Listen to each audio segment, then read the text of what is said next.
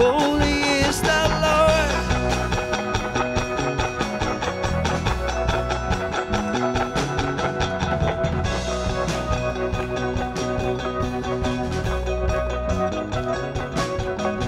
Sing all ye heavens, sing all ye hosts, everything that has breath. Sing all ye stars, both near and far, singing out, bring your band, glorify, glorify, glorify, glorify.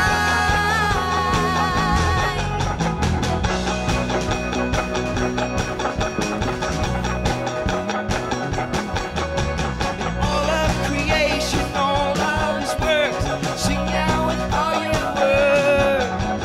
Bring forth the birth, the fruit of the earth, the praise that he deserves. Glorify, glorify,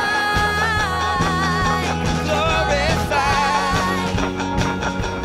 glorify.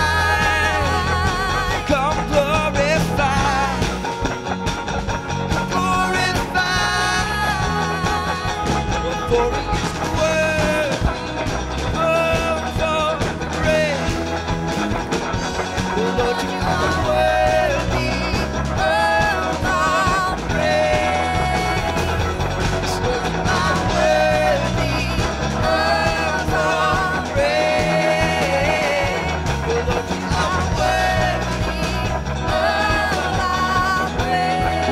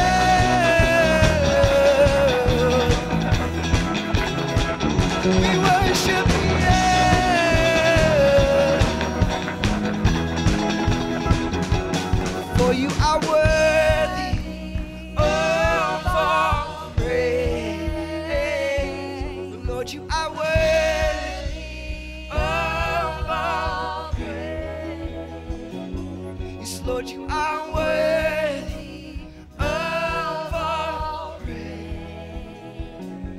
Lord, you are worthy of all praise.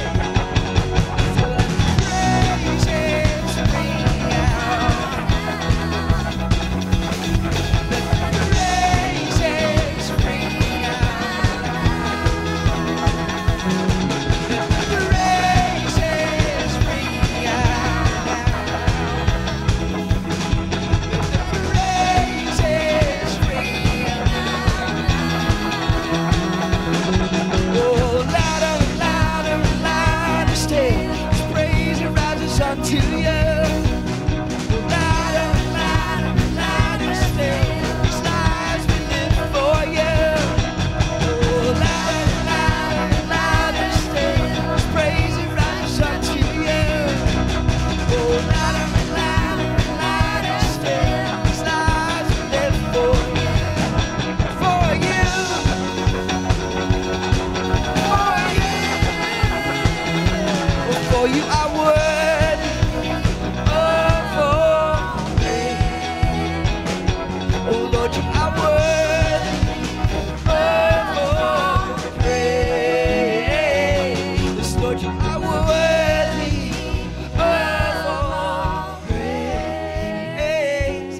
Lord, you are worthy of all praise. Yes, Lord, you are worthy of all praise.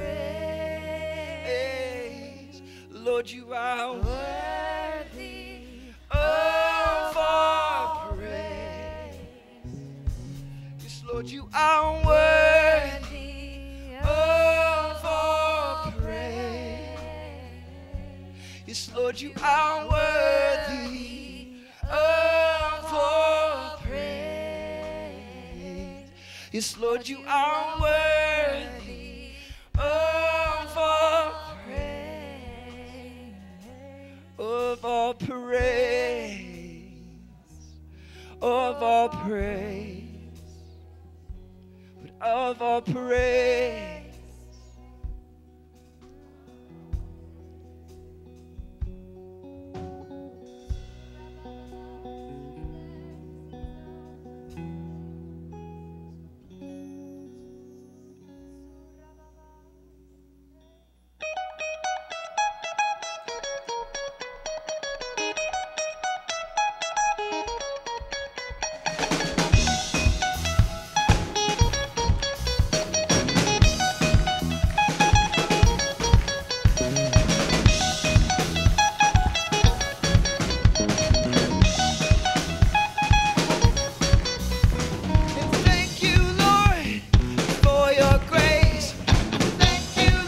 For this abiding place, oh, I thank you, Lord, for your grace. I thank you, Lord, for this abiding place, oh.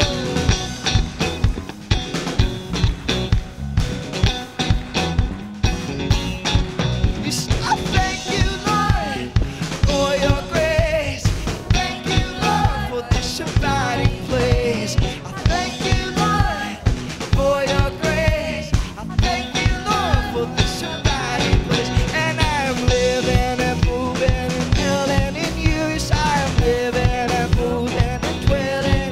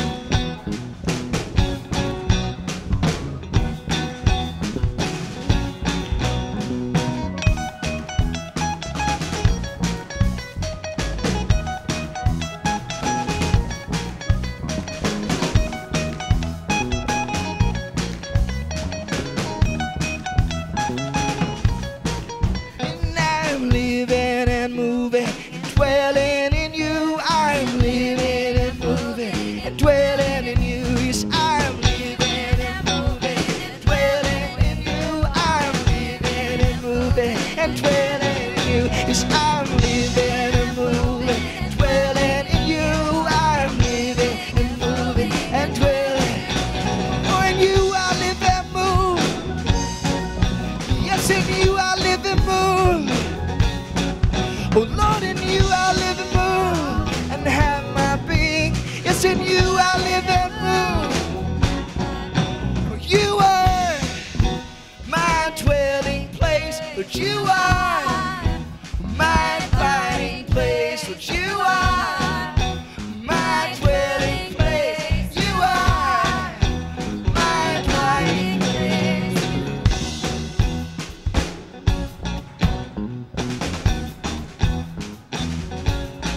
When I am living and moving, dwelling in you, I am living and moving and dwelling in you. I am living and moving and dwelling in you. I am living and moving and dwelling in you. I am living and moving and dwelling in you. Yes, I am living and moving and dwelling in you, Jesus.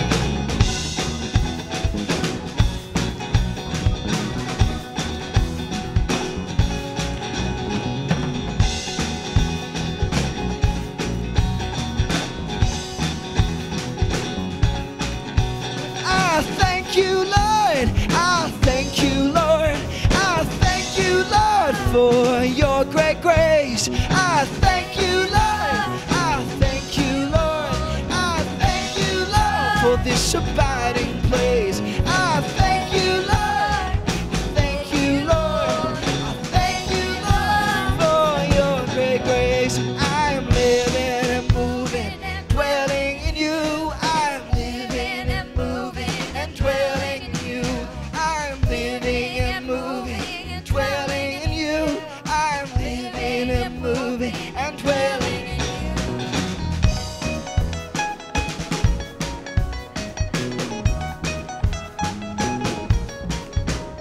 You are my dwelling place, Lord. You are my abiding place. You are my dwelling place, Lord. You are my abiding place, Lord. You are my dwelling place. You are my abiding place, Lord.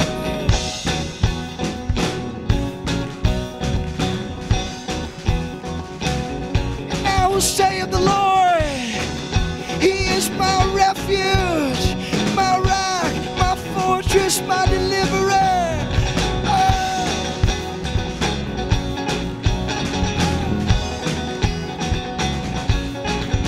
I am living and moving, dwelling in you. I am living and moving and dwelling in you. Yes, I am living and moving and dwelling in you. I am living and moving and dwelling in you. For you are my dwelling place. You are my abiding place. Lord, you are my dwelling place. You are my abiding place.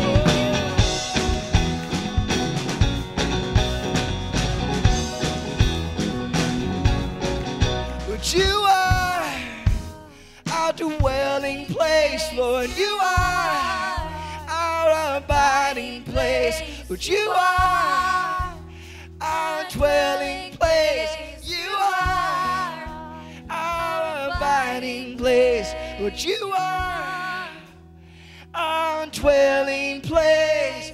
You are our abiding place. Lord, you are our dwelling place. Yes, you are our abiding place. Lord, you are our dwelling place. Lord, you are our abiding place. Lord, you are our dwelling place. abiding place.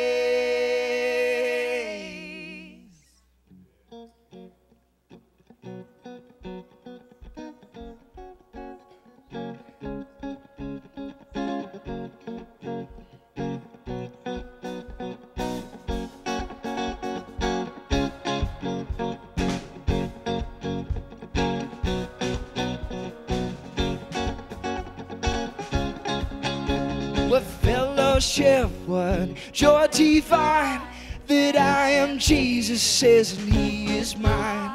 What blessedness, what peace so free, that I'm in Jesus and He's in me. Hey!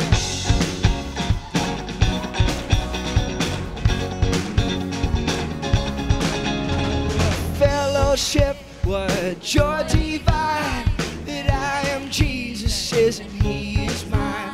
What blessedness, what peace so free, that I'm in Jesus and He's in me. Hey.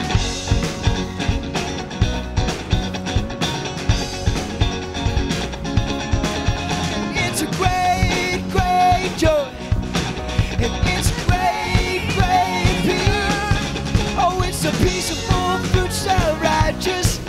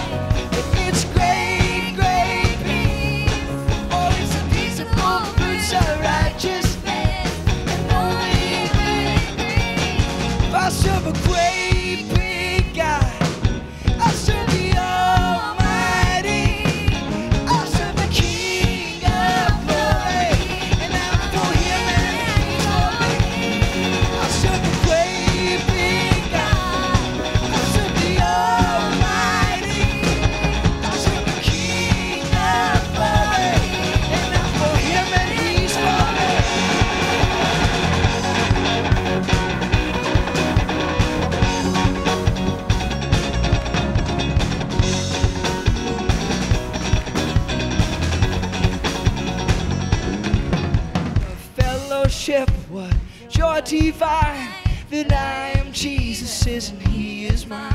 What blessedness, what peace so free, that I'm in Jesus and He's in me. Oh, it's great, great joy. Oh, it's great, great peace. Oh, it's a peaceable fruits of righteousness.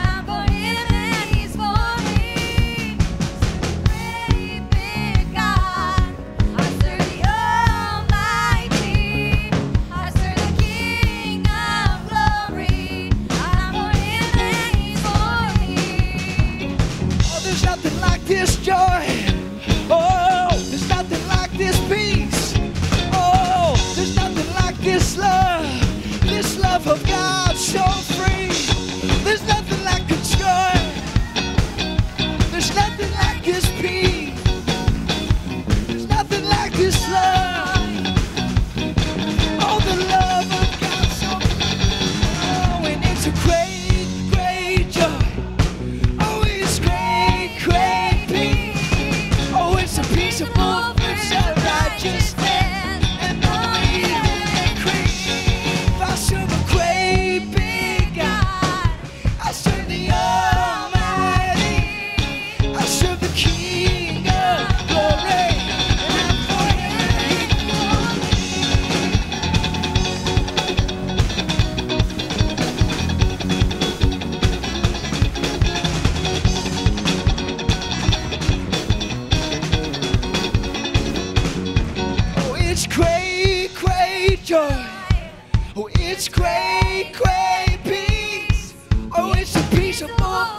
of righteousness, and only the increase of our serve a great big God.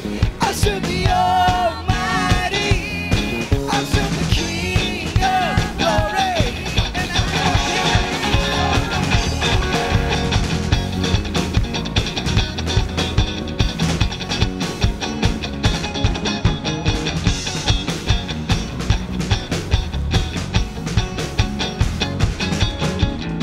and you set my feet a dancing. You fill my heart with joy. Oh, you set my feet a dancing, Lord, and I'm joy. You set my feet a dancing. You fill my heart with joy. You set my feet a dancing. And it's great, great joy. And it's great, great peace. Oh, it's a piece of fruits of righteousness. And oh, yeah. I serve a great big God. I serve the Almighty. I serve the King of glory.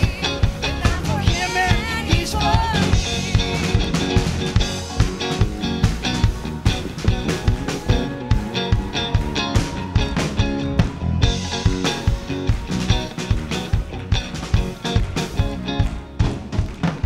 I'm leaning on the everlasting arm. Yes, I'm leaning on the everlasting arm. Yes, I'm leaning on the everlasting arm. Yes, I'm leaning on the everlasting arm. Yes, I'm leaning on the everlasting arm. Yes, I'm leaning on the everlasting arm. Yes, I'm leaning on the everlasting arm. Yes, I'm leaning on the everlasting arm. No surer arms, no greater arms than the arms of my Savior.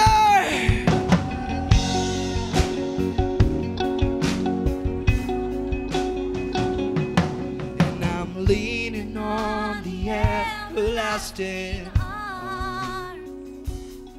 Yes, I'm leaning on the everlasting arm. Yes, I'm leaning on the everlasting arms. His arms of love, His arms of love, His arms of love, His arms of love. And I'm leaning on the everlasting arms. Yes, I'm leaning on the everlasting arms.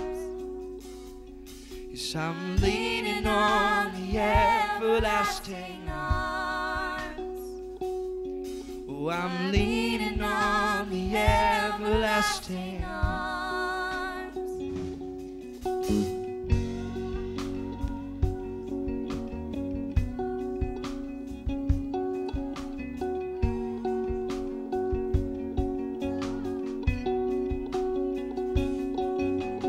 I will sing my Savior's love. Forever I will sing my Redeemer's love. Forever I will sing my Savior's love. Forever I will sing my Savior's love.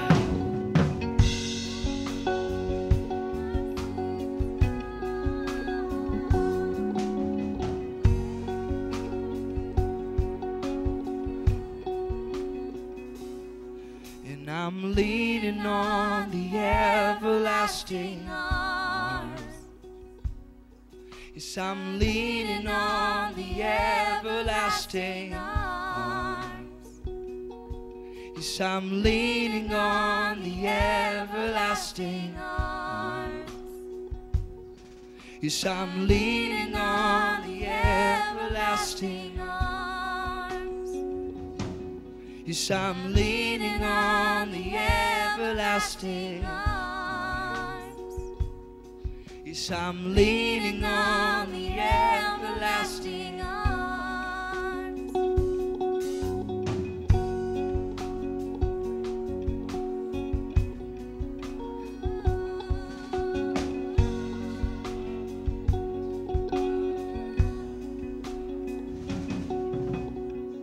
This love of God, how rich, how pure. This love of God, how rich, how pure. This love of God, how rich, how pure. This love of God, how rich, how pure. This love of God, how rich, how pure. Oh, this love of God, how rich, how pure. This love of God, how rich, how pure. Yes, this love of God, how rich, how pure. Surrounds me now.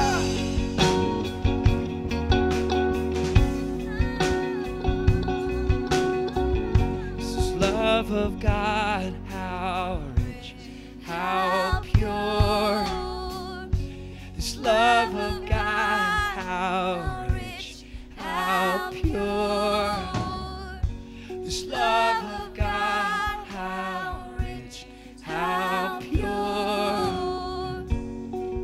Everlasting love from an everlasting God. Everlasting love from the everlasting God. Everlasting love from the everlasting God. Everlasting love from the everlasting God.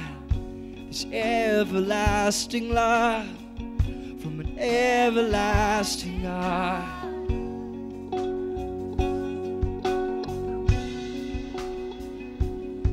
And I'm leaning on the everlasting arms. Yes, I'm leaning on the everlasting arms. Yes, I'm leaning on the everlasting arms. Yes, I'm leaning on the everlasting arms. Yes, I'm leaning on the everlasting arms. Yes, I'm leaning on the everlasting arms. Yes, I'm leaning on the everlasting arms.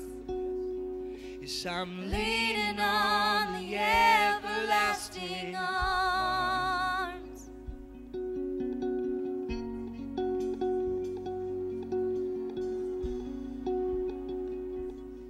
Yes, I'm leaning on the everlasting arms. Yes, I'm leaning on the everlasting arms. Yes, I'm leaning on the everlasting arms. I'm leaning on the everlasting arms.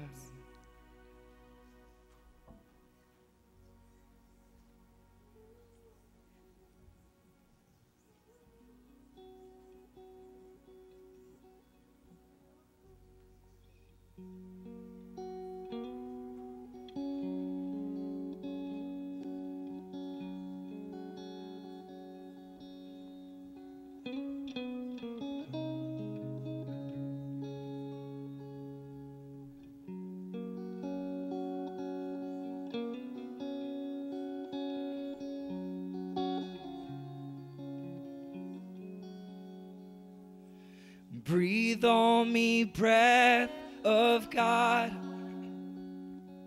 Fill me with more of you,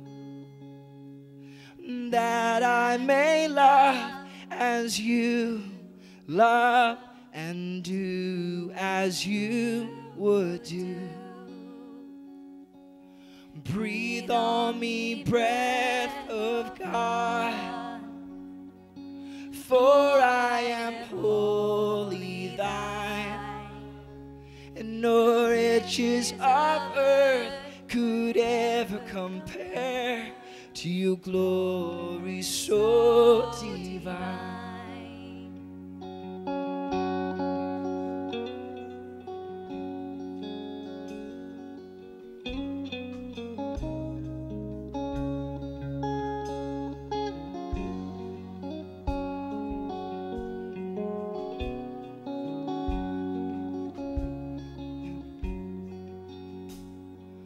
Breathe on me, breath of God. Fill me with more of you, that I may love as you love and do as you would do. Breathe on me, breath of God, for I am wholly thine. No riches of earth could ever compare to your glory so divine. Just breathe on me, breath of God. Fill me with more of you, that I may love as you love and do as you would do. Breathe on me, breath of God, for I am wholly thine. No riches of earth could ever compare to your glory so divine. Breathe on me, breathe on me,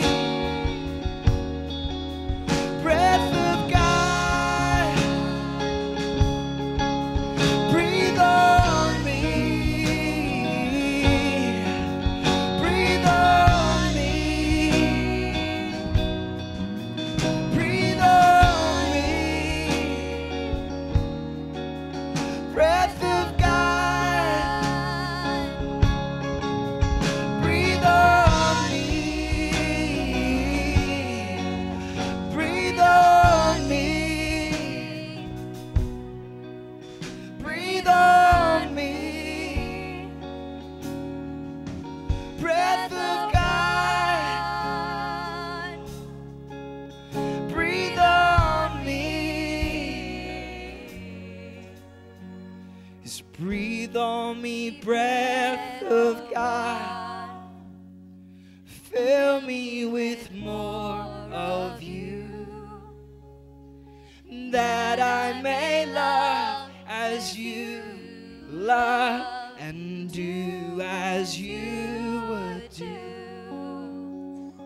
And breathe on me, breath of God, for I am wholly thine. No riches of earth could ever compare to your glory so divine. Breathe on me,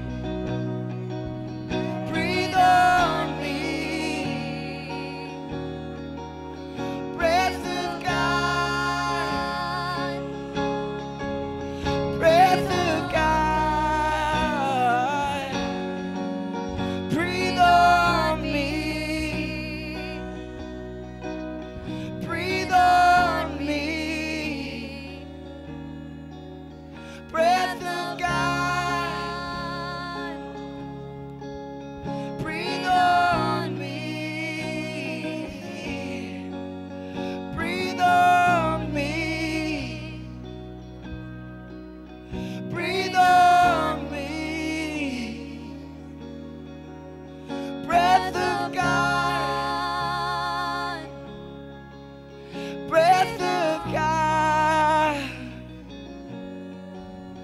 Let the wind of your spirit, the tempest of heaven now blow.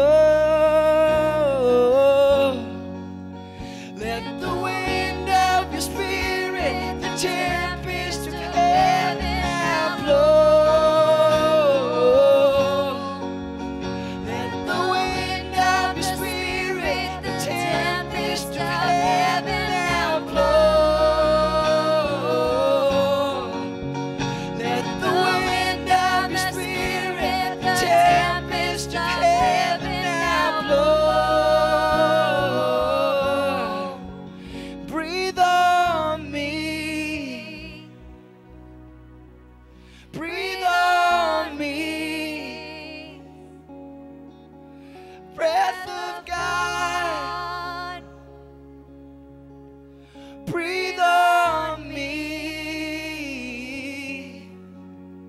Breathe on me. Breathe on me. Breath of God. Breathe on me. Let the wind of your spirit, the tempest of heaven now blow. Let the wind of your spirit, the tempest of heaven now blow. Let the wind of your spirit, the tempest of heaven now blow.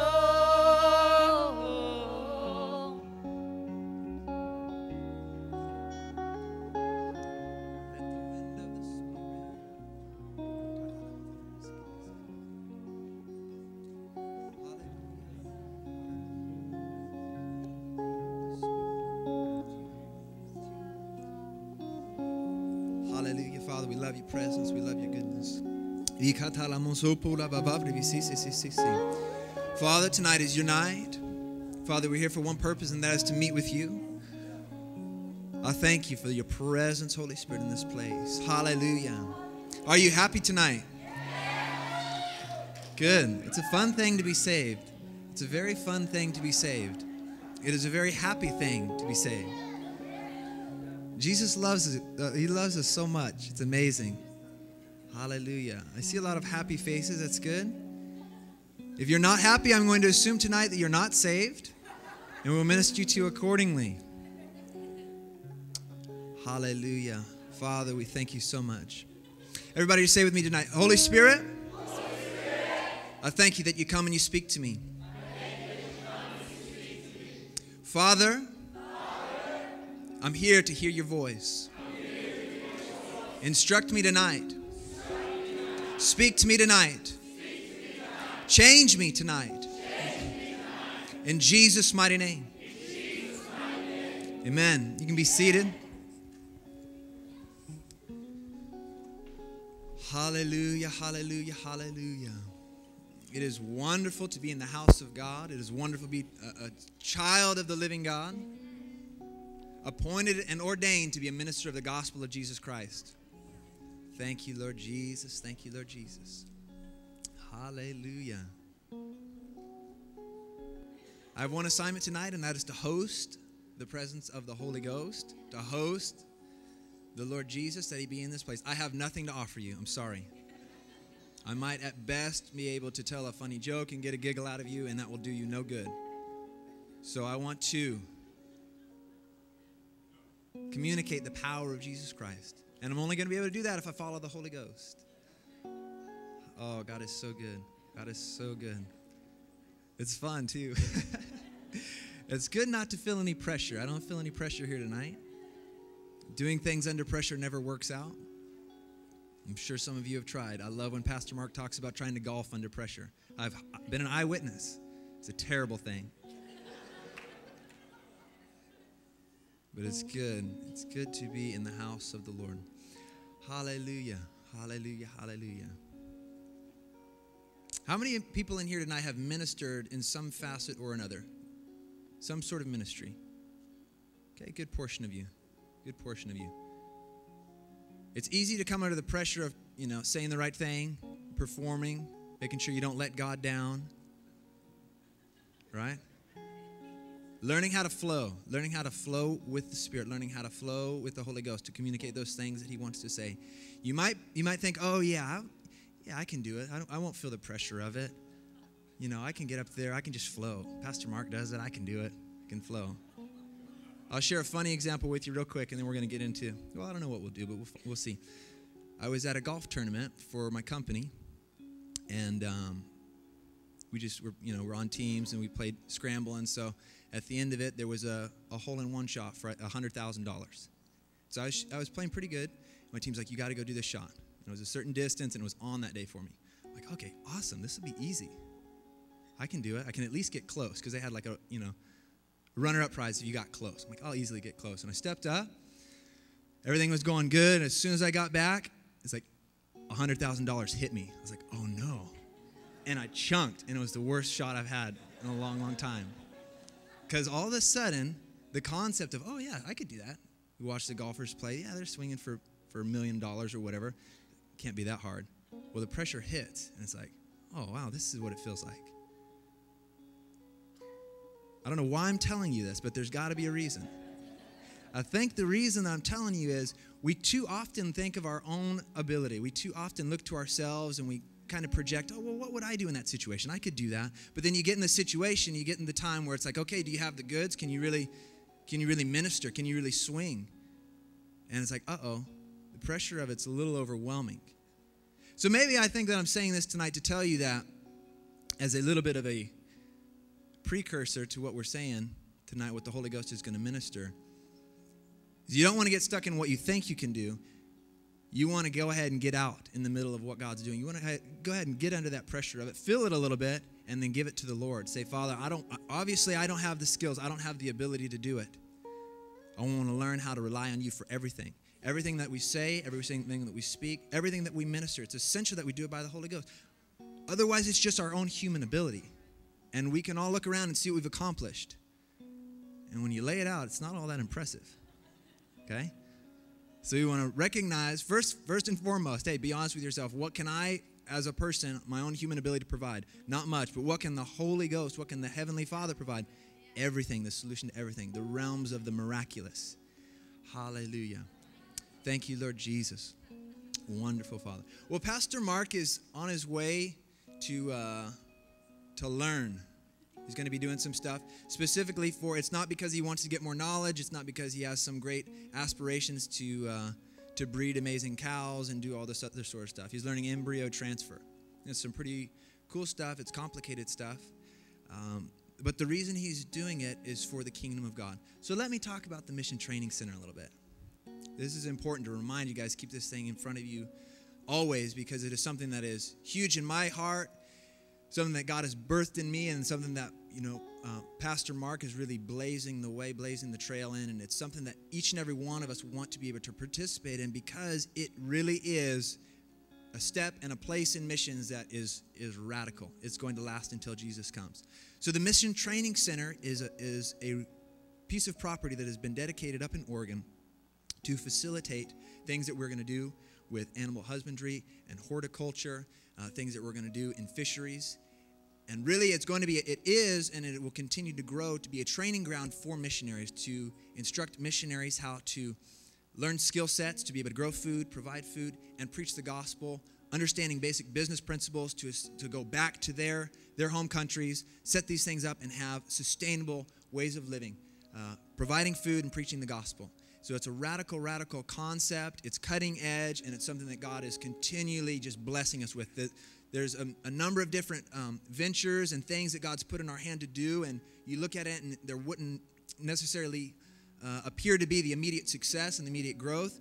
But what has been taking place on the Mission Training Center, God has just breathed on it. God has just blessed it. It's been explosive. It's above and beyond what we could have ever expected, and it's only getting better. So I'm telling you all of this to remind you of what's going on, things that we're doing in missions, and invite you to participate with it because we need a lot of help. There's a lot to do. If you have a heart for missions, if you have a heart for the mission field, make sure that you get involved, make sure that you understand what is taking place, and you continually participate in prayer. in finances and laboring. We're getting ready to come into the spring and summer months, and there will be much labor to do. So if you're interested in participating, coming, if you have a skill set of swinging a hammer or building or just digging, if you can run a shovel, I can use you. Okay? If you can't, if you've never grasped a shovel before, just maybe consecrate a day and say, Lord, I'm going to work today, and everything that I make in terms of my dollar bills is going to go to the Mission Training Center, because that might be more helpful. Okay? So I want you to prepare an offering right now. If what I have spoken to you has stirred your heart for the Mission Training Center, I want you to give.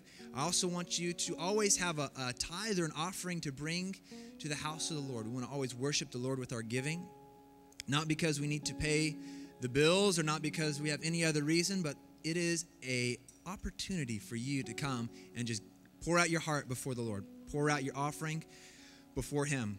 I love what Pastor Mark said last week. He said, people will ask, well, what are you going to do with the offering? Where's all the money going? We're going to burn it. It's going to be a living sacrifice. It's going to go on the altar, and it's going to be offered up. So hallelujah. Father, I thank you for the faith that you've put in our heart to participate in giving. I thank you for radical multiplication. Father, for a blessing on every sower, a blessing on every giver in Jesus' mighty name. For great increase, for great multiplication. Father, I thank you for every person in here that has diligently given themselves to business for the kingdom. Father, that they have diligently given themselves to step into a new realm, a new place in faith where they see miraculous finances, miraculous wealth come into the kingdom of God. Not for our own personal gain, but Father, for the advancement of the kingdom of God, for the advancement of the gospel of Jesus Christ throughout the earth. Father, we need your signs and your wonders. Father, we need your miracles to take place on this earth today like never before. Father, I thank you that you give us a realization of the time that we live in. Father, the desperate need to be able to preach your gospel with mighty signs and wonders. Lord Jesus, I thank you for the understanding, for the outpouring of the authority that you have given us as believers, the authority that you have given us to go everywhere executing your will on the earth today. Hallelujah, hallelujah. If you have an offering prepared, come and give. If you need another minute, finish up and then come and give. Lord Jesus, we love you. Father, you're so wonderful, you're so wonderful, you're so wonderful.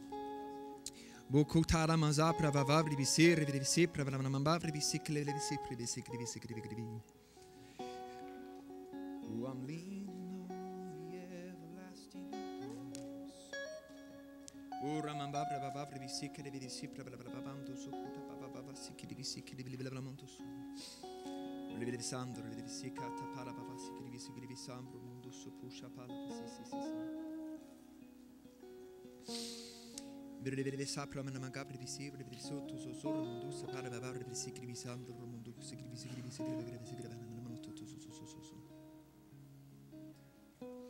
Wonderful, wonderful Jesus. I want everybody to just pray with me for a minute. We're just going to pray. We're just going to invite the Holy Ghost to come and minister to us tonight. We want an atmosphere of faith in this place tonight, an atmosphere that is prepared and ready to receive. Father, I thank you in Jesus' name that every ear be ready to hear, every heart be ready to receive. Father, we turn our attention, we turn our affection, we turn everything of our lives over to you right now. Holy Spirit, I ask that you find in this place a desperate hunger for you. I ask you that you find in this place, Father, your people that are seeking after you. Father, no other purpose, no other agenda, but just to feel your presence, just to touch heaven, to be stirred up. Father, to touch heaven so that we can communicate heaven. Father, to be able to understand who you are so that we may give people an understanding. Lord Jesus, to be your ministers. Father, to be those that worship you. Father, those that bring you praise, that bring you honor, that bring you glory. Father, this is the purpose of our life. Thank you. Thank you, mighty God. Hallelujah, hallelujah, hallelujah. Thank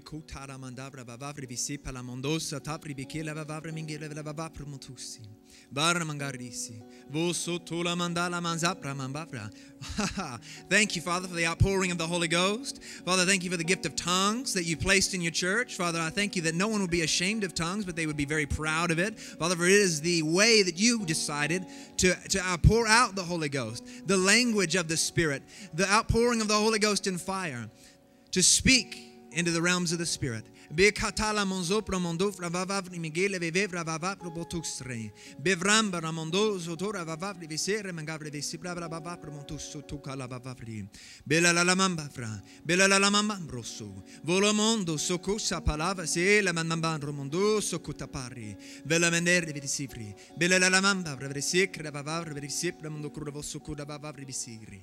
Hallelujah, hallelujah, hallelujah. Thank you, Lord Jesus. Thank you, Lord Jesus. Hallelujah, hallelujah, hallelujah. You know, something I've been ministering to the little guys in kids' church and then the youth as well is creating atmospheres in your life. Learning how to recognize an atmosphere, learning how to feel, be sensitive to feel what's going on, and then changing it if necessary. If you're under an atmosphere of depression, of something, maybe you're upset, there's a stressful situation, being able to recognize that and changing it. Being consecrated to keep the atmosphere of your life a place of praise, a place of thanksgiving, where prayer flows out, where someone can walk into your office, they can walk into your atmosphere, wherever that may be, and they can feel it. They can feel it. I slept in a room. I slept in a room at my parents' house a few weeks ago. And I slept amazing. I was like, Mom, what's up with that room up there? I was like, I haven't slept that good in a long time. And my dad's like, oh, that's her prayer closet. I was like, oh, it was good. It's good. I visit that room often.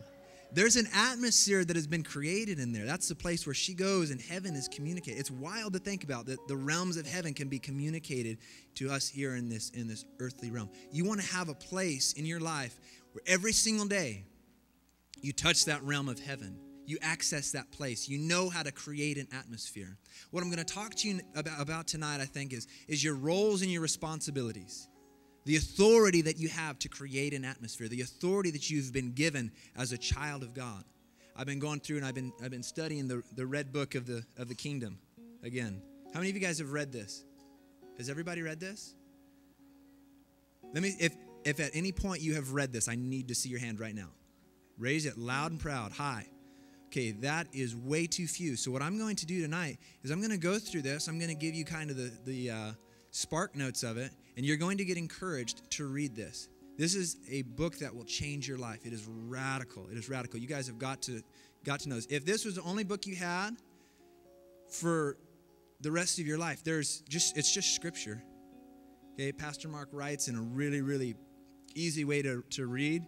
And it's just scripture. This, honestly, well, let me talk about it a little bit, I guess.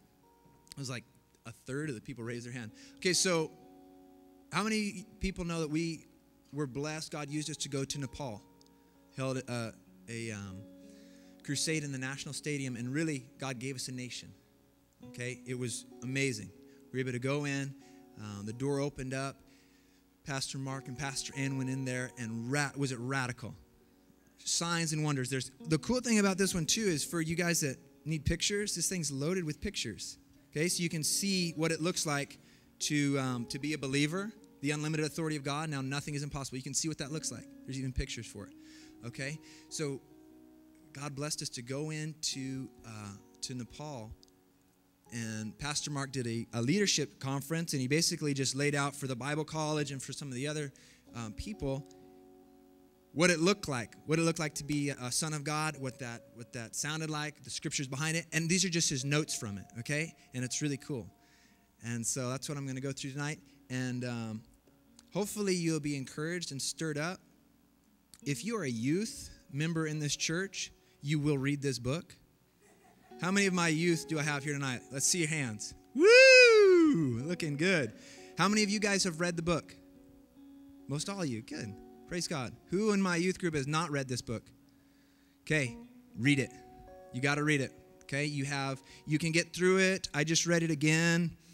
I think it took me a grand total of like 3 hours reading straight, reading slow. It's pretty easy. Let me see. It's 119 pages. So you can get through it in a week, no problem. I'll give you 2 weeks. But if you're in the youth, you have to read that and study it out for next time we meet, okay? Cool. Moving on. So the rest of you, I don't know what you're going to do, so I would encourage and I hope that you would read it. You might take the advice, but those guys I get to hold accountable, so it makes it fun. So that if I don't do it, I got to whack them. Okay, Father, you're so wonderful. You're so good. So let me get into this a little bit and help you understand who you are. How many of you guys have a job? You work somewhere, you have some sort of job, okay? I would hope at that job you have a role and a responsibility. You know what you're supposed to do. You don't just come into work and you mindlessly, blindly wander around and wait for somebody to give you a task. There are companies that operate that way. They don't last long, okay? So as the people of God, we need to understand what our role, what our responsibility is, what our assignment from heaven is. What has Jesus told us to do? What is it that we're supposed to do in this Christian walk? It's essential that we know these things. So tonight, by the help and the grace of God, I'm going to communicate a few of the key points to you and stir you up to study out these things and, more importantly, live out these things, because there is an opportunity like never before to go into all the world and preach the gospel. There are people that are desperate, that are hungry, that are hurting, that are just looking for something that is real. So I want you to start. We're going to look at Mark 16, verse 15. What has the Lord laid out as your job description? It's pretty simple. He makes it pretty clear cut. We're actually going to read all the way through verse 20, but we'll start here in verse 16.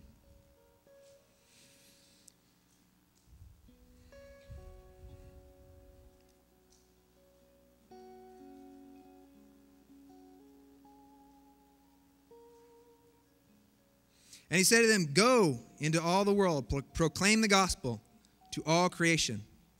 And the ones believing will be baptized, that are baptized will be saved, but the one not believing will be condemned." Do we have a King James? Do you have a King James there? I don't know which one that is. I want to read this. Give me a second.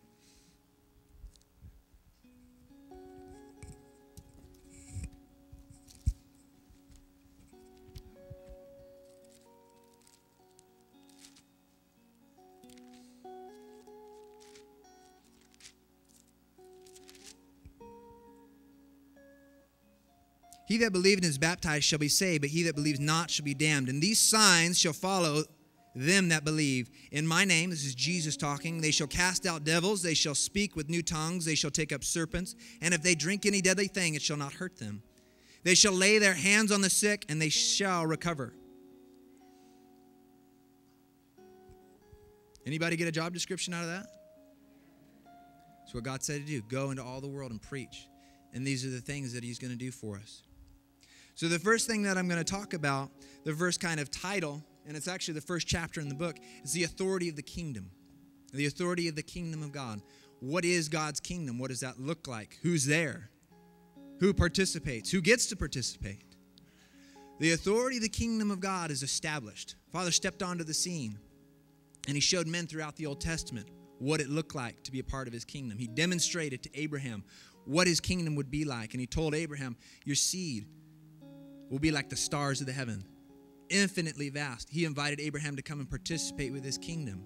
He showed Abraham that his kingdom was above all. His kingdom had total dominance over every kingdom of this world, the kingdom of darkness, and he invited him in to participate. So we get to grab a hold of, as we study out this first section, the authority of the kingdom, is that we're on God's side. Pastor Mark opens up the book and talks about if a natural king, if he needs something, if there's an area to go and conquer, he knows that he has the resources. He doesn't have to second guess. He knows what his kingdom is. He knows the authority that he has as the king to call on his army, to call on his treasury, whatever it is. And he moves out of that authority. Father has invited us as part of his children, as part of the kingdom of God, to understand this authority that we have been given, to understand this gifting that he has placed in our lives, to move accordingly and to move with radical faith. I mean, obviously, these things are not something that can be done in a natural realm. These are things that are only done out of a spiritual realm. So grabbing a hold of and understanding, first and foremost, this is something that you only get to participate in if you have been brought into the kingdom of God, the kingdom of the dear Son. God's looking for someone that will just believe him, someone that will take a hold of a childlike faith and just understand, yes, if I will get a hold of this authority of the kingdom of God, I can and will see the gospel spread throughout the ages. And understanding that he's there. You can trust him. Some people have trust issues, right? Oh, well, I prayed this once, and I thought that the authority of the kingdom was with me, and it didn't happen. That wasn't God's fault. That was your fault. You did something wrong. So don't act like God's the one that's coming up short. Don't have a trust issue. Trust fully in who you are in God as a part of his kingdom, and watch radical displays of the kingdom. Look, I've prayed for many people and they didn't get healed. I've moved out and things, and it was honestly kind of a flop. Was that God? No. Something I did. I don't know what it was. But I know who I am. I know that I'm moving with the authority of the kingdom, and by the help and the grace of God, that will be radically communicated. And as we engage in it more, as what's the key word for this year? Yeah, as we participate, God is there. God is there to increase, to always increase. Thank you, Lord Jesus. We're going to go to John 14:12.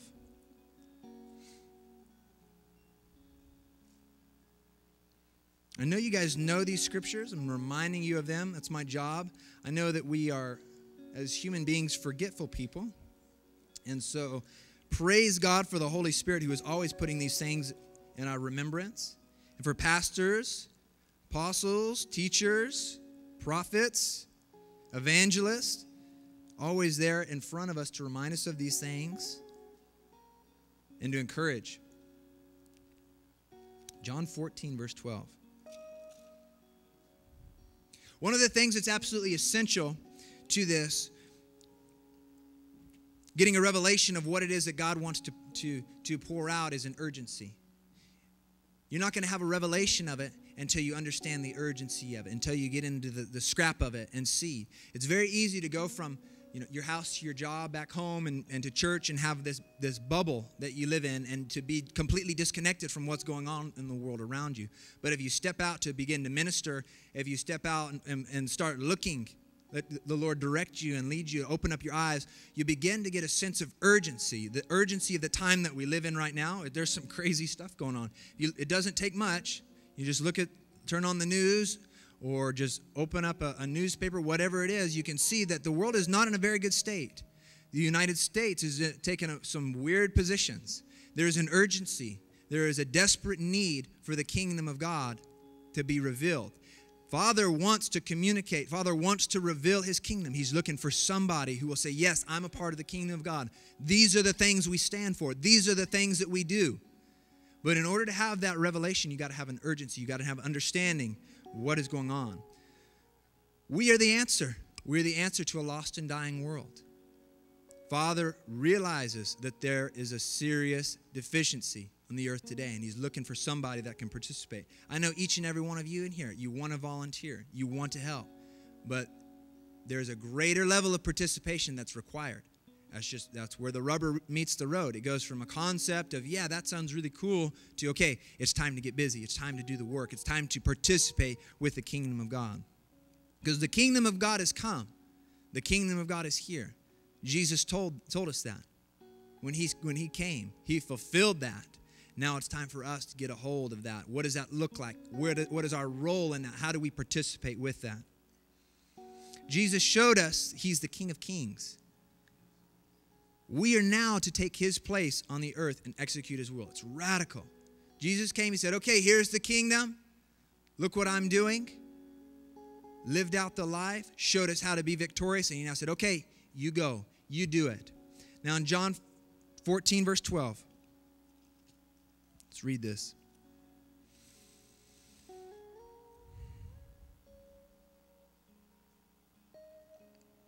Verily, verily, I say unto you, he that believes on me, the works that I do, shall he also, and greater works than these, shall he do, because I go to my Father. And whatsoever you shall ask in my name, that will I do, that the Father may be glorified in the Son. If you shall ask anything in my name, I will do it. It makes it so easy. It makes it so easy. So this first part, this first section, just what is the kingdom? Understanding the kingdom of God is at hand. The Father stepped in the kingdom of men and proved that all powers are subject to him. There was nothing. Jesus showed there was nothing. There was no demon that he encountered. There was no sickness that he encountered, no temptation, no sin that was able to overcome him. He stepped in and showed, yep, I am the King of Kings. I am the sovereign Lord. He conquered. He defeated death, hell, and the grave, right? And he now said, this is the kingdom of God. Come, and participated. It's wonderful. So here's another example. I got to share this one too from the book.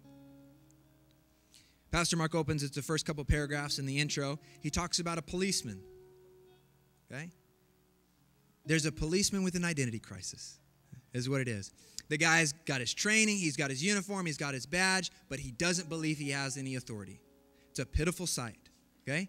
Think of this guy, this policeman all dressed up. He's ready for work. He goes out, but he doesn't believe he has any authority to stop the criminals. He doesn't believe he has any authority to write a ticket for somebody that's breaking the law.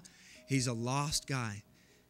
Now, ask yourself, if we were to use that example for the Christian, do you have the right clothes on?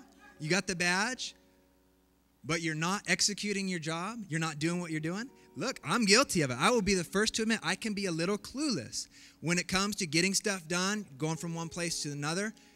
There's a lot of time I know I've missed many opportunities to do my job as a representative of the kingdom. I'm getting better at it, praise the Lord. I'm able to see, oh, this is what I'm supposed to do right now. I'm supposed to bring healing to this situation. This person is here to receive something from me, something that I have. Look, there is nothing more exciting, there is nothing more fun than being able to have someone come to you that is completely broken, and you, by the ministry of Jesus Christ, you see them completely restored.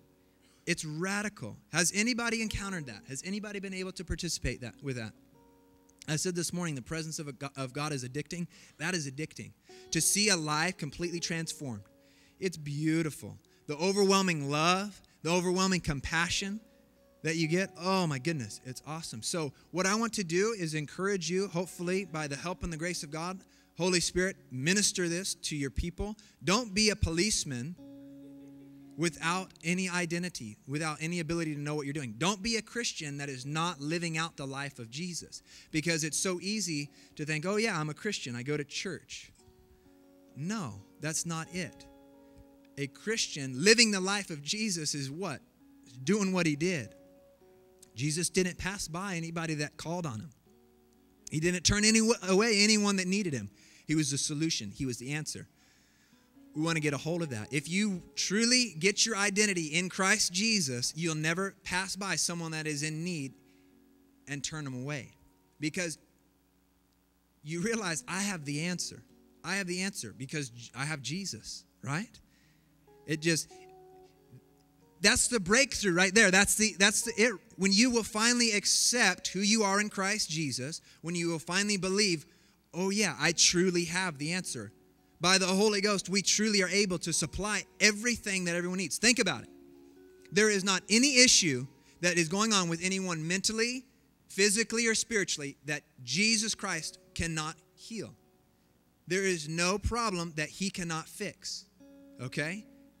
I think about this. I was at Chick-fil-A last week, and this little girl, she was in this crazy walker. I shared this with the youth, and she had like this weird stuff on her head, and she was just, I don't know what her issue was, but I just got overwhelmed.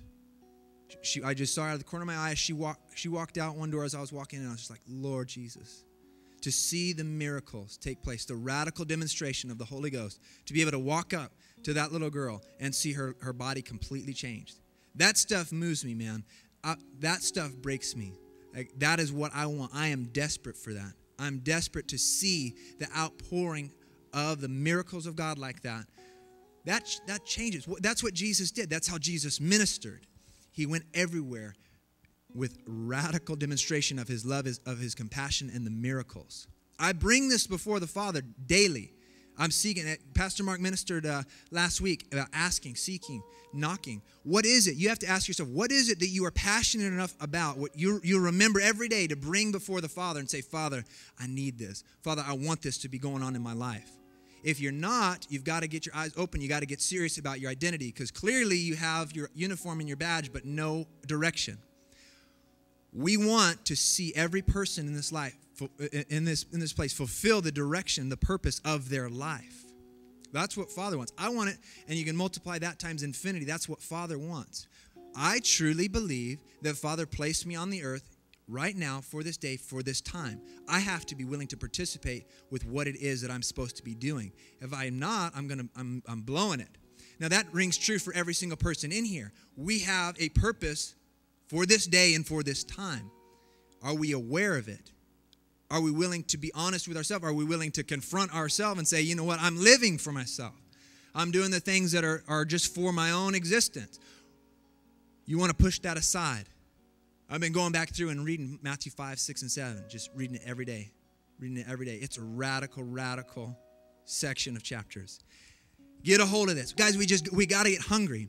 Father, in Jesus' name, I ask you that you stir up hunger in our lives. Father, that this not just be concept, this not just be ideas, but this be the purpose of our life. Father, that this be who we are. Father, our existence, everything about our lives be with you. Father, there's no point in just talking about these things if we're not going to get a hold of them. I ask, Holy Spirit, that you stir up passion in our hearts to get a hold of this, that it be real. Father, that it be so real to us, that it not be a fairy tale, that it not be some just distant idea, but Father, that it would begin to be the reality of our lives, who we are in you, Lord Jesus. Father, I thank you for a revelation of the authority that you have given us, the authority of the kingdom, the authority to go in to the places that Satan would claim and break his power, to smash all of his work and to claim it for the kingdom of God.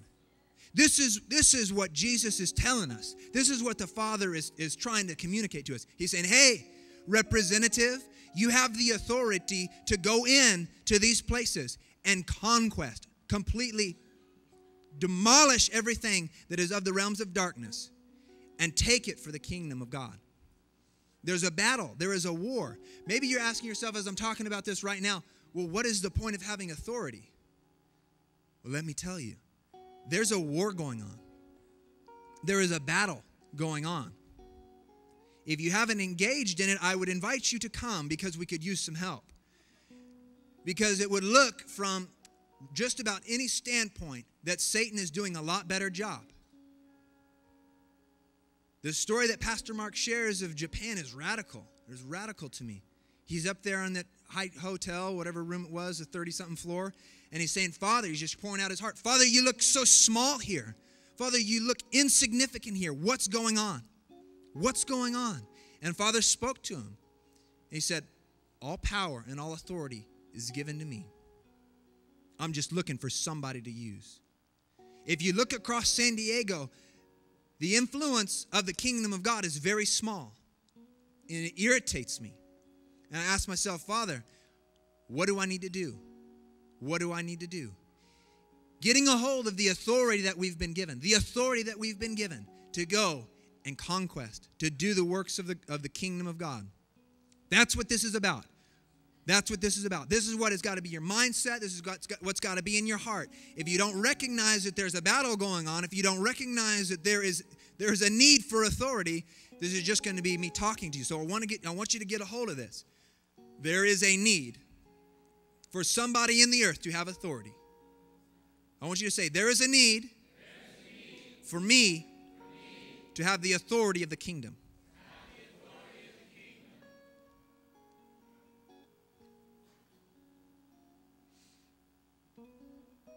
Jesus clearly showed us what it is that the kingdom of God is and what it is that the kingdom of God does.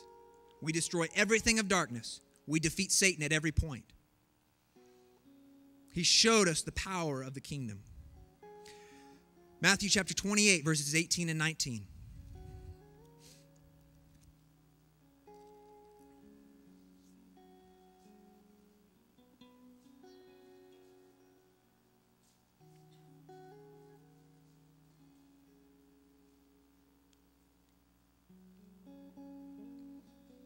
And Jesus came and spake unto them, saying, all power is given to me in heaven and in earth. Go you therefore and teach all nations, baptizing them in the name of the Father and the Son and of the Holy Ghost, teaching them to observe all things whatsoever I have commanded you. And lo, I am with you always, even unto the end of the world. When we'll get a hold of this, when we will be able, or be willing, I should say, to let the Holy Spirit communicate to us, the entirety of the kingdom of God is backing us up. It becomes so easy. You don't look to yourself. You don't look to your own ability. You have the entirety of the kingdom of God, the entirety of the kingdom of heaven backing you up. This is what he wants. He's looking for somebody to go and to be on the warpath, to be on a mission to conquer the earth. Start with what God has placed in your hands. Okay? Because I say, go and conquer the earth. Jesus said, go everywhere, right? Teach all nations. You think, okay, yeah, cool, all nations, that's a great idea. Well, how are you going to get from the point you're at now of teaching no one to teaching all nations? Okay? Start where you're at. If you're laying out a map, you got point A, where you are, point B, all nations. Okay? There's a lot of steps in between. Start laying out goals. Start laying out visions. Let Father stir this up in your heart to say, okay, Father, I want to do this. Okay, because here's what you got to do tonight. This is what you signed up for, whether you realize it or not. When you walked in the door, you signed up to be a participator. You can't just be a hearer. You got to be a doer. Okay? Look, whether you do it on a big level, whether you do it on a small level, whatever. Do something. Okay? So ask yourself, all right, I got tomorrow, Monday morning. Where is my nation? How can I put this into practice? Because you got to put it into practice. If you don't start engaging in it, you're not going to, A, even recognize you need authority, and B, you're going to think you've got all crazy sorts of authority and you don't have anything. Okay? So the revelation when you start engaging. Okay? So I said all that to say, where are you at? Who are you going to encounter tomorrow? Who are you going to see? Where is it that you can start demonstrating? Where is it that you can start participating with this authority of the kingdom? This authority to go and make disciples out of your neighbor, out of your coworker, out of a family member, whoever it is you encounter, be the answer. Now, when you receive this from heaven, it becomes just, it's all you think about. It's all you live for. But for too long, we've been engaged with our own cares. It's going to work, to do the job, to do whatever, to go home and repeat, right? Got to have a mindset change. What did Jesus tell us? Hey, you better think differently about yourself. You better have a complete shift in the way you think. Okay? This is good. Is this helping anybody? You want to be a participant in the kingdom of God. Because guess what? His kingdom is the everlasting kingdom. His kingdom is the only kingdom that will remain. I want to be part of his kingdom. Okay? So I better start participating now. Participate now in his kingdom so you can be a part of his eternal kingdom. Amen? Thank you, Lord Jesus.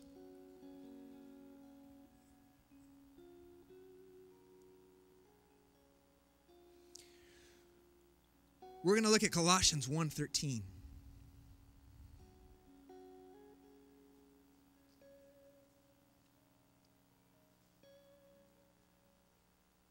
Authority comes down to knowing that when you speak the word, when you speak those things that God has put in your mouth, it must be obeyed.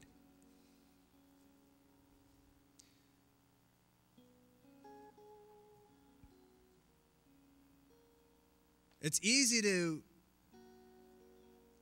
not really hold yourself or hold those things that you speak out accountable. This is what I mean by that. You say something and whether it happens or not, it's like you're indifferent about it. Okay? There's a lot of people, I mean, this is kind of a practical example. They're parents and they say, go clean your room. And it's kind of like a coin toss, right? Well, maybe they will, maybe they won't. All right? So there's not a whole lot of authority behind it. You might ask for something. Maybe you even have a prayer and it's like, okay, well, I'll pray this out, but the words, I don't really know if it's going to happen. If my dad told me to clean my room, I guarantee you my room was cleaned. There was authority behind it. Okay? We need to understand that we don't want to just speak and say things and, oh, maybe it happens, maybe it doesn't. Prayers, oh, maybe God will do it, maybe he won't. There's got to be an authority, knowing, a confidence that Father is there with the entirety of the kingdom to back it up. Speak out the word with authority. Jesus gave us examples of faith. He gave us examples of what authority looked like. You want to understand those. You want to study those and get a hold of that. To speak with authority is a radical thing. To speak by the Holy Ghost, there's authority behind that. Authority comes down to knowing that when you speak, your word must be obeyed. Jesus knew when he addressed sickness, when he addressed a demon spirit, when he addressed somebody, there was no other option. His word would be obeyed. Amen? We need to understand that when we speak on Jesus' behalf, when we will speak his word, it must be obeyed. And that's where you stand. That's where you begin to engage in the fight, in the battle of, okay, this is the word that God has given me to speak. It must be obeyed. It must be obeyed. That's where you have that mountain-moving faith kick in, where you speak to the mountain, and the mountain's not moving. You speak to it. You speak grace, grace, and you stand in that knowing that your word must be obeyed. That is a place of authority. That is a realm of authority that we want to get a hold of. Thank you, Father. So Colossians 1:13. Who has delivered us from the power of darkness and has translated us into the kingdom of the dear Son. The revelation of the kingdom is another topic, is another kind of bullet point that goes through for the authority of the kingdom chapter. The revelation of the kingdom. God has shown forth and proven his kingdom. It's been established. He showed, like I said earlier, that throughout the Old Testament, he showed the men of old. He said, this is my kingdom. This is what's been established. This is how history is written, right? God has a plan from A to Z. It's already established. His kingdom is established. Does everyone understand that? He's established his kingdom. This is the right kingdom that you want to be in. Okay? So the revelation of knowing what is God's kingdom, what does it look like, how do we fit in, how do we participate with that? That revelation brought to you by the Holy Ghost so that you can then be the member that he has called you to be, the citizen of the kingdom of heaven. Jesus is the testament of the gospel of the kingdom. He's the word. He's the message. Jesus came down as the gospel of the kingdom. Jesus was brought forth to bring redemption so that the kingdom could be completed, established on the earth. Adam's transgression messed things up, messed up the kingdom operation, but Jesus came as the gospel, as the message, as the word, as the king of the kingdom. Turn to Matthew chapter 4, verse 23.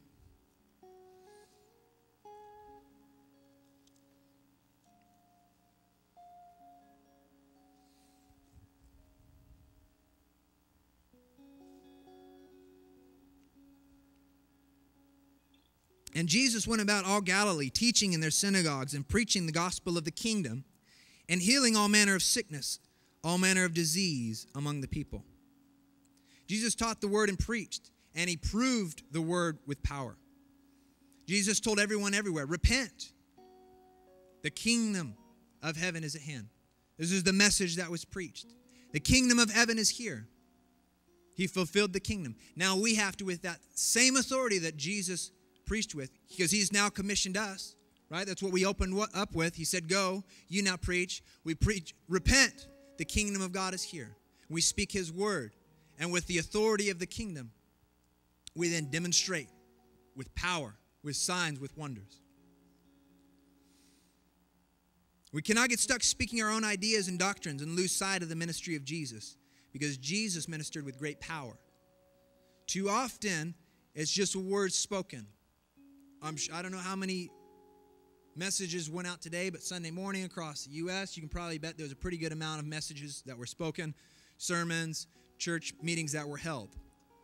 I wonder how many of those were the Word of God demonstrated with power. How many of those were preached as Jesus would have preached them? I would be willing to bet not a whole lot. Why is that?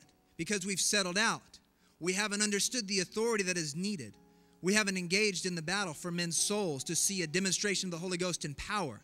It becomes ideas, doctrines, philosophies, and all we do is we just talk about it and we pat each other on the back and, oh, cool, yep, that's what I believe. That's not what Jesus did. And we have to recognize our mission in life. I have a purpose. God has given us an invitation to change the culture. That's something that I've been talking a lot with the youth about. We are going to be a part of changing culture. That's radical. That's radical to change a culture, to have it established in this group and in our influence. And as the Father sends us out, a different culture, because there's a mindset, there's a way that men walk. There's a way that seems right unto a man. The end thereof is death. we have got to make sure we are honestly looking at the Word of God. We are honestly asking ourselves, what is it that the kingdom of God should look like? What does the Word tell us? The kingdom, it's righteousness, joy, and peace in the Holy Ghost. All of these things that have been laid out, the ministry to communicate the kingdom authority. It's a big task. Look, there's a lot of material to cover. Okay? We have a big job ahead of us. Praise God for the Holy Ghost. Praise God for the Holy Ghost. To be there. For the authority to remind us of these things. We're going to get into that one, the authority of the Spirit. That one's a little bit farther down the list. Okay, but I want you guys to get a hold of this. I want you to be, look, one of the things that I do, and I'll just tell you this, maybe it'll help somebody, maybe it won't. I like to picture myself in the moment, okay, because I'm hearing the word go forth. I want to have action. I hate talking just to talk. It bugs me when people just ramble on and it's like, oh, this stuff, it's like, give me a, anyways. I want to see where I can apply it. I want to see where is it that I can start implementing this. Okay? So I'll start thinking, all right, well, I've got this concept, Father, that you're stirring up in my heart. You're speaking to me these words. How is it that I can now begin to find myself participating with the kingdom? I want to encourage you guys, do that. Ask yourself, Father, where is it that I'm participating? Where is it that I am engaging? Because as you do, your hunger will grow. You realize how little you have. You realize how needy you are. That's the first thing, learning to be needy. Recognizing I need. Father, I need you. Father, I need you. We want to need the Father like never before. And it's so cool because that need will then inspire. That need will then demand an increase. I want to see the glory of God revealed in this place in a radical, radical way. I love the church. I have been raised in church, and I love it. I love the presence of God. My heart, my passion is to see the glory of God established, revealed, increased in His church. First and foremost, because that's where I get to interact. One of the places, right? There's something about, Josh and I were talking about this today. There's something about being in the corporate body, being in this church, to be able to participate with Him. Obviously, there's the personal one-on-one relationship, but the church, the establishment that God laid out, what He ordained in His church, it's beautiful. It's beautiful. We want to participate. So I'm saying all of those things to say, if you be hungry, if you be needy, come in with that desire, the level is going to increase. It's going to increase. I've been telling the youth this. I have purposed this year to see exponential growth in my life. I want to grow more this year than I have in my entire Christian walk.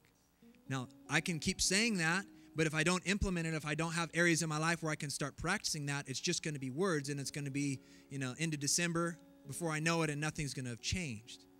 We want to see radical growth. I loved when Pastor Mark said this at the beginning of the year. Supernatural, rapid growth is what he said. Miraculous, rapid growth. Rapid growth. Rapid growth. Okay? There's certain things that you can give to vegetables and trees and all sorts of different things. You can see rapid growth. Give them an extra boost of nutrients. Rapid growth. Rapid growth in Jesus' name. Hallelujah. John 15:16. Let's go look at that one.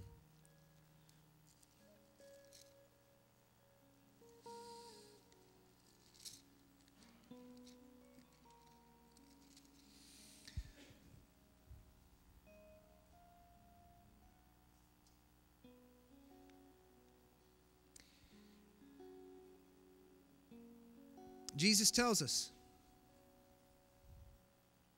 to bring forth fruit, and fruit that remains.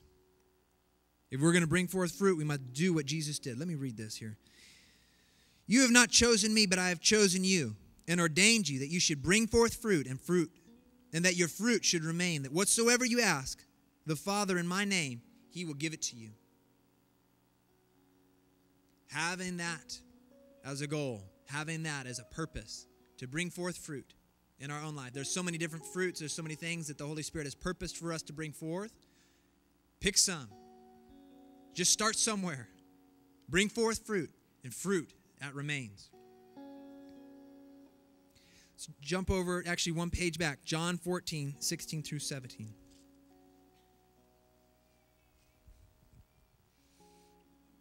This is going to start to get into the next section, which is the authority of the Spirit of God, the Holy Spirit. John 14, 16 to 17.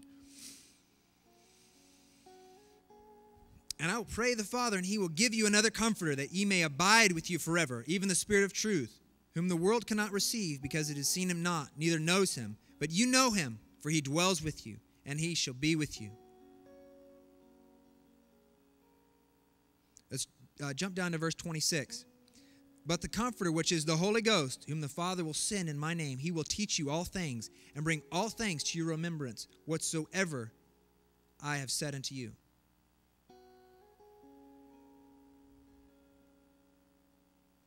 This is beautiful, the authority of the Spirit, the authority of the Holy Ghost. One of the things, I know for me, one of the most challenging things, if I'm going up to minister, a lot of times I can recognize a need, I can see a need in a person's life, but I'm just like, okay, well, I don't know what to say. Okay, and then you start thinking it through. Don't reason it out, don't try to figure it out. Go, begin to move, because this is what happens every time, and it's funny, I forget it. But you see the need, and then it's like, okay, go. And just engage and just lock in on it, and every single time, the Holy Spirit's never let me down.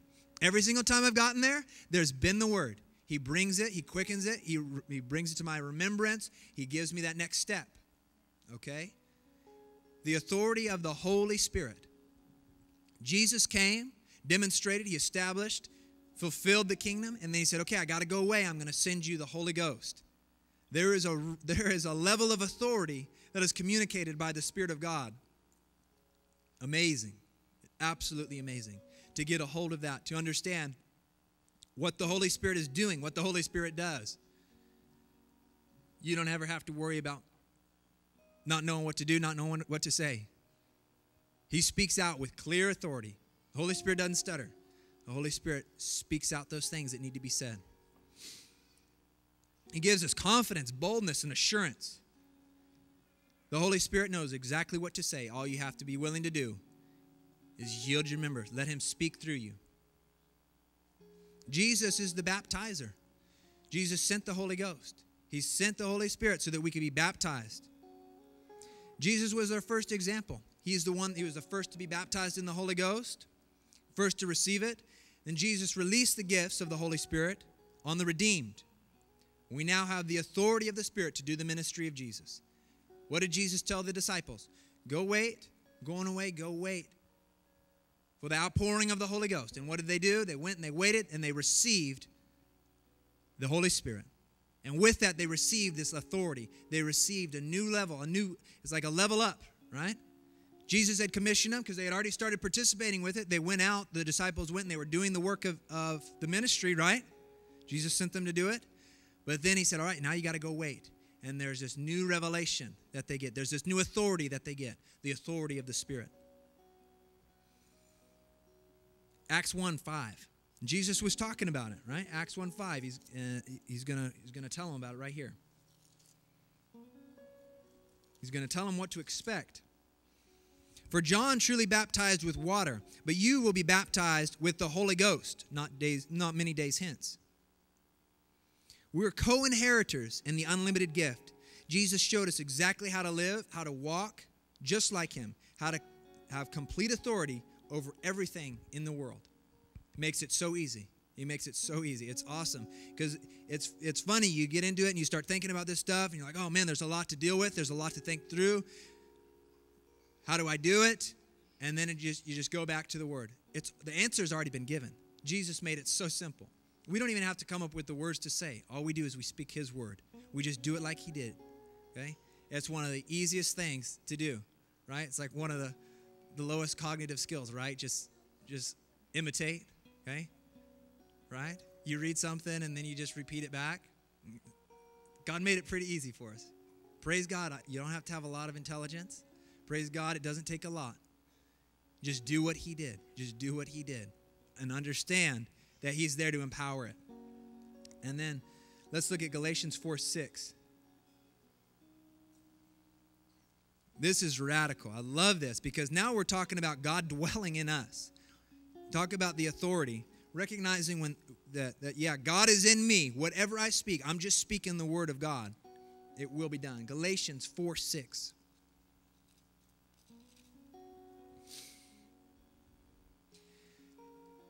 And because you're sons, God has sent forth the Spirit of His Son into your heart, crying, Abba, Father. Wherefore, you are no more a servant, but a son, and if a son, an heir of God through Christ. Jesus knew exactly who He was. He knew what He was supposed to be doing. He knew the authority that He had, and He went and He executed it. He now says to us, you are the sons. You guys, you've been brought in. Go and do it. Go and do it. He gives us the strength to walk by the Spirit. To walk in His authority, we must be strengthened by the Spirit. Ephesians 3:16, that He would grant to you, according to the riches of His glory, to be strengthened with might by His Spirit in the inner man. This takes strength. This takes a strengthening. Colossians 1:11, strengthened with all might, according to His glorious power, unto all patience and long-suffering with joyfulness. It's easy to get burdened down. It's easy to get consumed with the things that are taking place. You know, life goes on. Life happens. You got to have a place where you are looking to the Holy Spirit for strength. And this is great. This is the next point that comes out in the authority, the utterance of the Spirit. Jude tells us to build ourselves up, to be strengthened in our inner man. The authority of the utterance of the Spirit is a radical thing. To be able, first and foremost, let me just tell you what the utterance of the Spirit is. The outpouring of the Holy Ghost with the gift of tongues, the baptism of fire, right? That's what it looked like on the day of Pentecost. Now that's the initial gift. The utterance of the Spirit increased, right? The words of wisdom, words of knowledge, prophecies. These are all utterances of the Spirit. And you know that it's not something by you that you're coming up with mentally. This is what the Holy Spirit is communicating. Has anyone ever given a word? God's placed something in your heart. You know, yep, I just spoke on behalf of God. Anybody? Cool, right? There wasn't a lot of intimidation there. You pretty much knew God just gave you this word to speak, and you spoke it out. There was authority that backed it up. Guarantee it. If it was, in fact, outpouring of the Holy Ghost and utterance of the Spirit, it's always there. Listen to messages. Listen. This is something that you can practice too. Here's a little side note. Finding people that minister by the Spirit, that speak by the Spirit, that flow in words of wisdom, words of knowledge, prophecy, tongues. Listen to them pray. Listen to them minister. There's not intimidation there. There's usually not too much stuttering or waffling. It's very direct. It's very authoritative. It's an utterance of the Spirit. Okay? There's an authority behind it.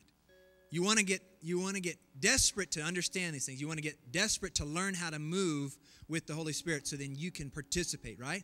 If you're going to participate, you got to know what you're doing, okay? Because if you just want to participate, if you got a team sport going and everybody's got their positions and then there's some Joe Bag of Donuts that runs on the field that wants to participate, he's just going to mess the whole thing up. He's like, I want to do it. Well, okay, you don't know what your role is. You got to know what your role is. If you're going to participate, know what your role is, right? Does that make sense? Okay, so how are you going to know that? How are you going to make sure that you are participating correctly? You better be doing it by the Spirit. Walking by the Word. This is your playbook right here. This is exactly how you're supposed to run it. This is how you're supposed to do it. The Word. We're going to get into that. That's another one. The authority of the Word. That's a good one. Christ Jesus, the Word.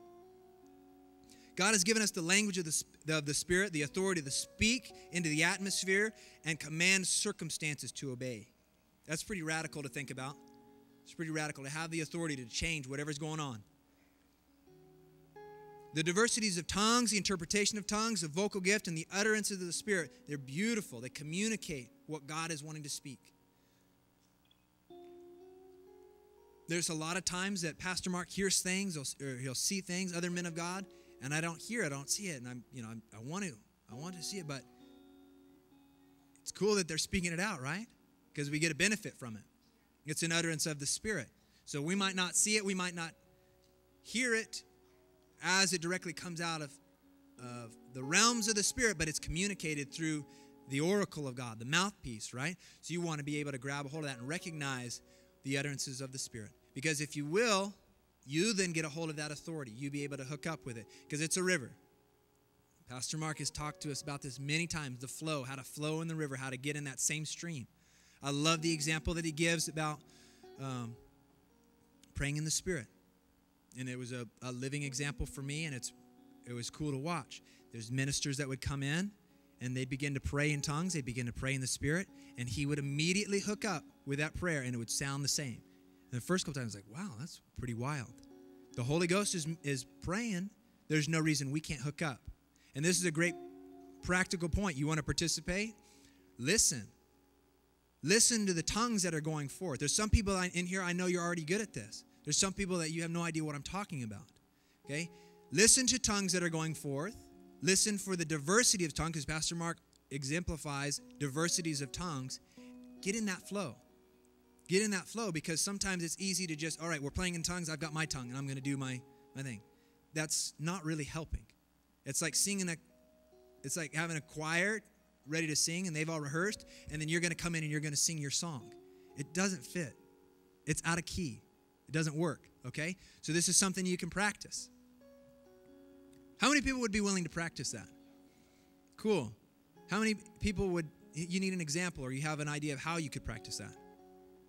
Okay, so the body is willing, the spirit is willing, the body is weak. I'll give you an example. Grab a tape, man. Just get a tape. Okay, there's plenty of altar music. There's plenty of Pastor Mark praying in the Spirit. Pray along with it. Practice. There's prayer that goes on before service. There's people that have given themselves to prayer. There's a good flow. Listen to it. Participate with it. Okay? Do it. If you get a hold of that, what I just told you right now, you will grow leaps and bounds. Okay? How many? I won't ask that. Let me say it like this. There are many who I've heard pray the same tongue for many years. Not necessarily anything bad with it, but it's pretty shallow. It's pretty weak. Okay? The Holy Spirit wants to take you to another realm. He wants to take you to another level with it. There's an increased authority. There's an increased manifestation with it.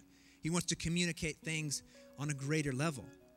But if you're happy praying in the tongue that was like your first God, it's baby language. Baby language is cute for a little while, right? When Anna would make just any little blurbs, it was like, oh, isn't that amazing? Okay? Now we expect a little bit more out of her. Okay, we need you to enunciate. You need to start talking clearer, right? Why? Because she's going to grow. If she was sitting up here, 13, 14 years old, still talking like a baby, we would think she had some serious problems, okay? Across the board, you can think of many examples. We as Christians, the spiritual development, the spiritual maturity, we put it on hold a lot of times. There's many people been walking with God for a long time. Bless your heart. You still are talking like a baby, all right? Now, there's no condemnation. God still loves you. We still love you. You're awesome. What I'm talking about tonight is a realm of authority. What I'm talking about tonight is saying, hey, what you're doing needs to change, because what we are able to effectively do for the kingdom of God simply is not enough. And I ask you, are you willing to participate with it? And I know you guys are. What I want to do, the reason I'm saying all of this is to say, I saw all your hands go up when I said, how many of you guys want to increase in this? You want to participate with it? Everybody raised their hand, okay? So, does that make sense? I know I just said a lot of things. Listen to people there's a depth in it. How many of you guys, you can recognize the difference between someone who's got a shallow tongue and someone who's got a deep tongue? Okay? There's a diversity of it. It feels different. Okay? There's a river. There's a depth to it. It's like digging deep wells. Digging a deep well is not an easy thing. Okay? If you're on the beach and you take a shovel full of sand, you're going to have water pretty quick. Okay? If you're out somewhere and you want to really get good water, you got to go down. You got to drill. You got to labor. You got to labor for it. These realms are accessible. These waterways of the Spirit are accessible, but you got to labor. You got to give yourself to it. The cool thing is, once you hit that realm, once you tap into that, man, it's fun. It's a flow. It's a flow, and you always have that. You're able to access that. Okay, what I want to do is stir up faith in your heart. What I want to do is get you excited by the Word of God. When you hear these things and say, yeah, you know what? That's what I want to do. That's what I want to do. Because look, you can look around you. You can turn on Christian television. You can listen to Christian radio, and you can try to find somebody that has a depth in prayer. There is a serious deficiency. There is a serious deficiency. Look back just 30 years. The intercessors, the men and women who gave themselves to prayer, mountain-moving prayer. I mean, these guys, when they got down on their knees, things in the Spirit shifted. Intense stuff. Intense stuff. I mean, wars that would have taken place, deaths that would have happened. Otherwise, they got down on their knees and they had a prayer. They had touched a realm of heaven, an intercession of heaven, where they could change the course of history. That's radical. That's radical. Okay, so this is a little bit of a tangent, but it's important because there's very few people that have been willing to give themselves to prayer. It's a good realm to give yourself to. There's an authority that is in that realm of prayer. There's an authority in that utterance of the Spirit. Find ways that you can start practically implementing that. If you have a prayer time, that's good. It's essential. Take it deeper. See it grow. If this year is really going to be a year of exponential growth for you, what does it look like at the end of the year? What do you want your prayer to sound like? What do you want to have communicated when you speak it out? I've asked the Father, when I speak, I want to speak on your behalf. I want to feel the atmosphere change. I've got a long way to go, but there's things I'm doing, things that I'm giving myself to so that it happens. So all I'm saying is, hey, we're in this together. The body only functions when every member participates, okay? So I'm saying these things to encourage you. Find an area. Find an area. Just here's an easy way to do it. What do you get passionate about? When I read through the scriptures, when I'm reading through the Gospels, I'll look and I'll say, what is it that excites me? What is it that's, that it's cool, right? It's like, oh man, the blind eyes being open. Maybe you're like super excited about seeing blind eyes open. Just get a hold of that. Pick something. If it's prayer, get a hold of that. Yeah, I want to get a hold of that. That's exciting. That stirs something up in me. I mean, because you look at the diversities of gift that have been given, you look at the ministries across the world, it's almost like specialties, right? There's certain realms that they know they're going to get a hold of a certain person that is blind or deaf or whatever. They pray for them. It's going to happen, okay? What is it that you're passionate about? What is it that is exciting to you? Grab a hold of that and press in. Engage in that. Okay, it's got to be real to you. You can only talk about those things that are real to you. You can only effectively communicate the things that you know that are real to you. Does that make sense? You want to get a hold of the things of the kingdom of God and they be so real to you that they drive, that they touch every one of your deepest passions, your deepest emotions, that nothing else can touch you like that nothing else will stir up that passion. I'll tell you what, I've been blessed. I don't know if you guys have recognized it, but Pastor Mark's a fairly passionate person. Okay? He's modeled it. There is nothing. I've lived with the guy. I'll tell you this. There is nothing he's more passionate about than the things of the kingdom. When we work, you would think he might be more passionate about that, but he's not. He gets fired up. He's just a fiery guy. It's cool. It stirs me up. I mean, I'll tell you what. I don't know. I'm sorry if maybe you're a little jealous. I don't know how I got so blessed. I'll tell you this. I am who I am today in God because of my dad. Because of the man that he is. For the example, the passion. It's just whatever we did. It didn't matter. It was going to be passionate. You're going to put your heart into it. You're not going to go half measure with it. Okay?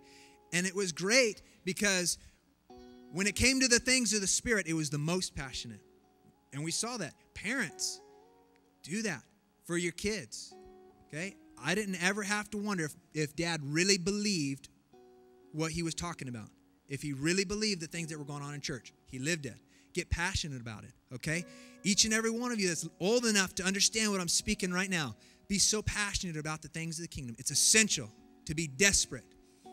What did the psalmist say? He said, you better pant after this. You better be so desperate for this, like a person in a dry and a thirsty land where there's no water. You're so thirsty. That's the person that's gonna receive. All right? So stir yourself up. The Holy Spirit's really the only one that can access the passion. He's really the only one that it's like you get a flip a switch flipped in you, and you're like, you just get fired up about it, okay? Some of the youth guys have been exploring with them what gets them fired up, what gets you passionate, what is it that you're excited about? Some of them, at this point, I think the only thing that's going to get excited or get them excited is to drop a brick on their foot, okay? Hey, but at some point, I'm going to find out what gets you fired up, okay? You need to ask yourself, what is it that gets me excited? What is it that causes a yell, that causes an excitement, that causes some sort of expression, okay? Because God does not do anything without radical displays of emotion and passion. It's just who he is. It's who he is, okay? Is this helping you? Get radical about the things of God. Get passionate about the things of God. It's fun. It's a joy. There's no greater joy. There should be nothing that can touch you like the presence of God. Nothing that can touch you like the Lord Jesus. If there is, you need to be reading Matthew chapters 5, 6, and 7. You need to learn how to deny yourself. You need to get hungry for the things of God. Moving on. Mark 1:8. Did I read that one? Yeah, Mark 1:8. Let's go there. It's a echo of what we just read. Jesus telling us how John baptized with water, but Jesus baptizing with the Holy Ghost. Let's go read that. Mark 1:8.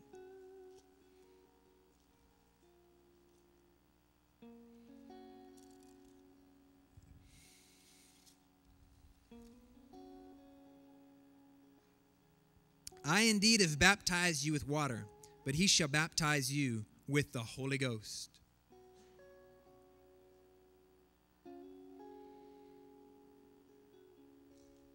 Everything Jesus did was by the Holy Ghost. The utterances of the Holy Ghost and the movings of the Holy Ghost. It was the power of Jesus' ministry. If Jesus relied on the Holy Ghost, you better believe we need to. Becoming so dependent on the Holy Ghost is absolutely essential to this realm of authority that I'm talking about. Finding complete abandonment of yourself, finding that you and of yourself, you can do nothing. But with the Holy Ghost, you got it all.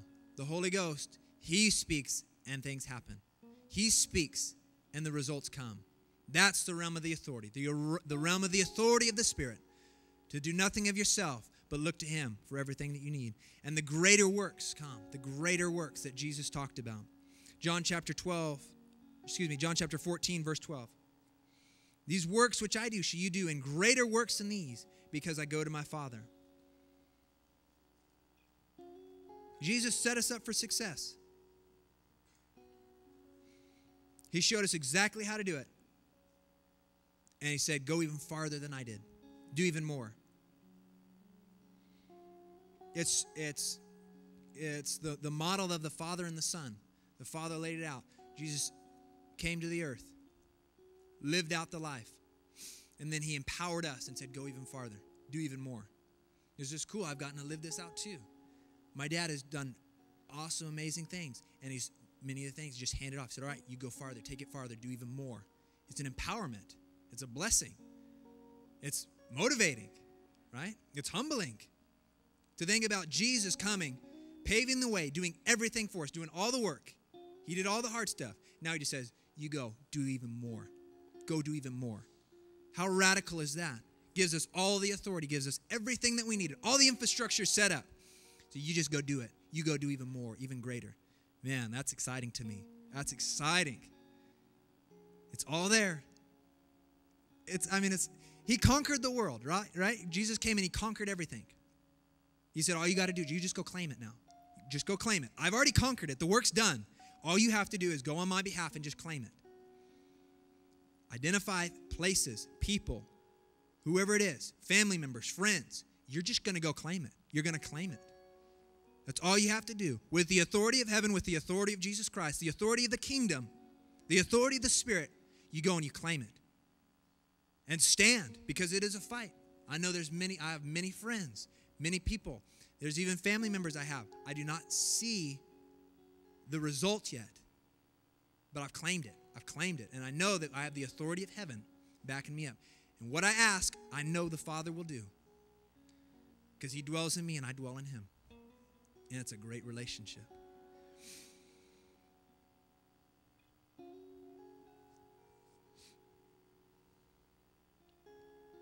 Let's go look at Colossians 1:16.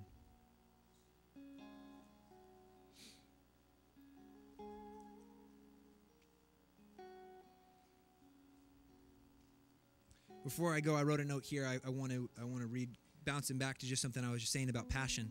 I was praying, I was asking the Lord, Father, what is and how do we tap into the capacities of passion? Just thinking about this. You know, because there's people in my life, people that I know, it's hard to find the areas that they're passionate about. Are they a passionate person? What is it that gets them excited? And asking the Father, how passionate am I? Father, what is it that I need to get more passionate about? And looking at the areas, identifying areas in our lives where our capacity, our passion capacity is what I was, what I was just kind of thinking along those lines. How do we expand that? How do we take that deeper? And what he spoke to me was that you can only be passionate about the things that you know are real. You can only really get a hold of the things that you know about, that you've experienced. The Father wants to reveal himself to us where he's all we know. The Lord Jesus wants to be all that we know. The Holy Spirit wants to be all that we know. That is truth. That is reality. There's no deception in the Word. He is the only truth. If you've got a hold of something else that you think is a fact or truth, it better line up with the Word. Better line up with the Word, because you want your passions to be in the Word of God. Let me encourage you tonight. Ask yourself, reflect, what is it that you feel your passion capacity is? What is it that really excites you about the kingdom of God? What is it that you're giving yourself to? What is it that's real to you? See that increase. Is there anybody that has the epitome of passion? The example, the ultimate? No. It's a broad depth. Broad depth? It's a deep depth. It's a broad thing. It's infinite.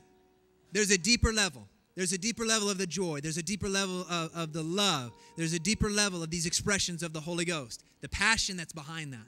The infinite depth of it. Get a hold of that.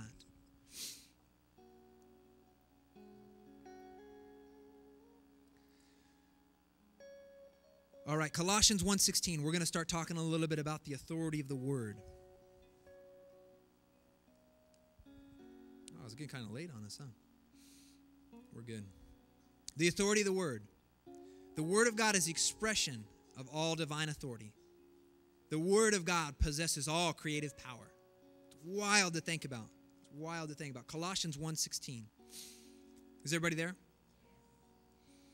For by him were all things created that are in heaven, that are in earth, visible and invisible, whether they be thrones or dominions or principalities or powers. All things were created by him and for him. The power and the authority of the Word communicates healing. Matthew chapter 8, verse 8. Jesus is the Word. And there's so many different aspects of this that we're going to continue to go through, that Jesus represents, that Jesus is, this authority that is in Jesus. Matthew 8, verse 8.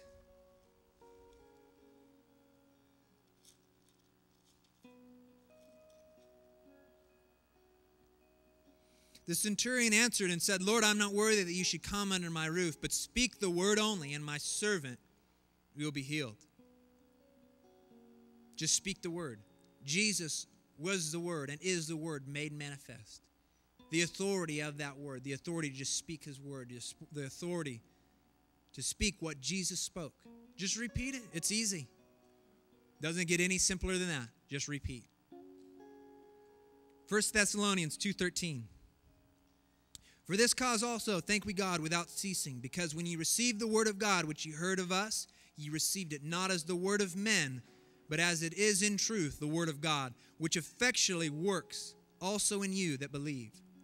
Everything that we know about the Father is revealed in His Word. To function in His authority, we must believe the words that He's spoken. When we speak His Word, He confirms it. He's so faithful. He's so faithful to always be there. All we have to do is speak His Word with the authority, knowing that we're speaking on His behalf. He's there. He's there. He upholds his word. His word's very important. He's there always to confirm it. We read this one again, but I want to reference it, Mark 16:20. And they went forth and preached everywhere, the Lord working with them and confirming the word with signs following. God is committed to proving his word. He's committed to doing it. No matter the circumstance, no matter the situation, if we will take a hold of the authority that God has given us in his word, he will be there to confirm it. Acts chapter 14, verse 3.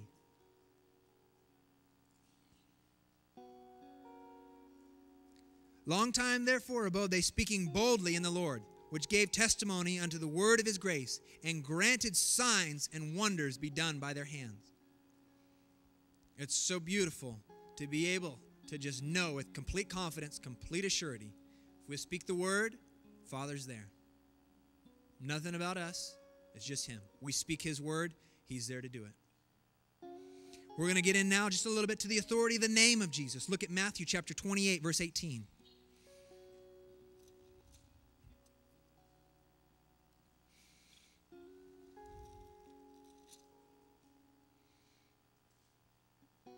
Matthew 28:18. And Jesus came and spake unto them, saying, all power is given unto me in heaven and in earth.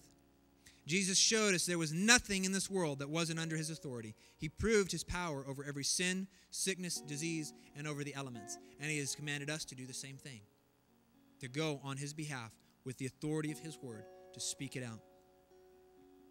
When Jesus was crucified and resurrected, he stepped in to an even greater realm of authority. So think about this.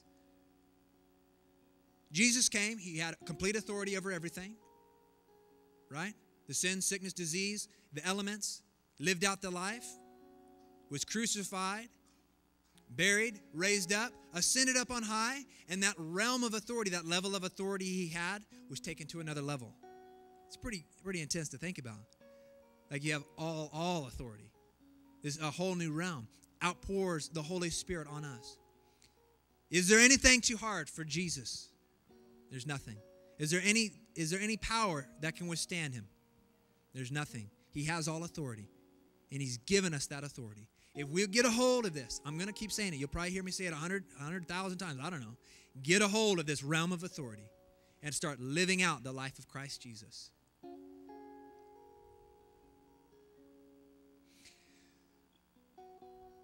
We, as his representative, have his name to go everywhere executing his authority on the earth. If we will be dedicated to making his purposes our purposes in our lives, you'll see radical results. We'll see amazing things take place. We'll truly be able to live the life of Jesus Christ, to see the glory of heaven poured out, revival poured out, the demonstration of power, to see a culture change, to see hundreds of thousands, millions of souls brought into the kingdom, because we will then be executing Jesus' authority, executing Jesus' will. All we have to do is come, grab a hold of this level, this realm of authority that he's given. Jesus has given his own name. He said to us, go everywhere in my name, preach, speak out my name. It's the authority that is in that name. All power, all dominion is given in that precious name, the name of Jesus. I want to look at Colossians 1:22.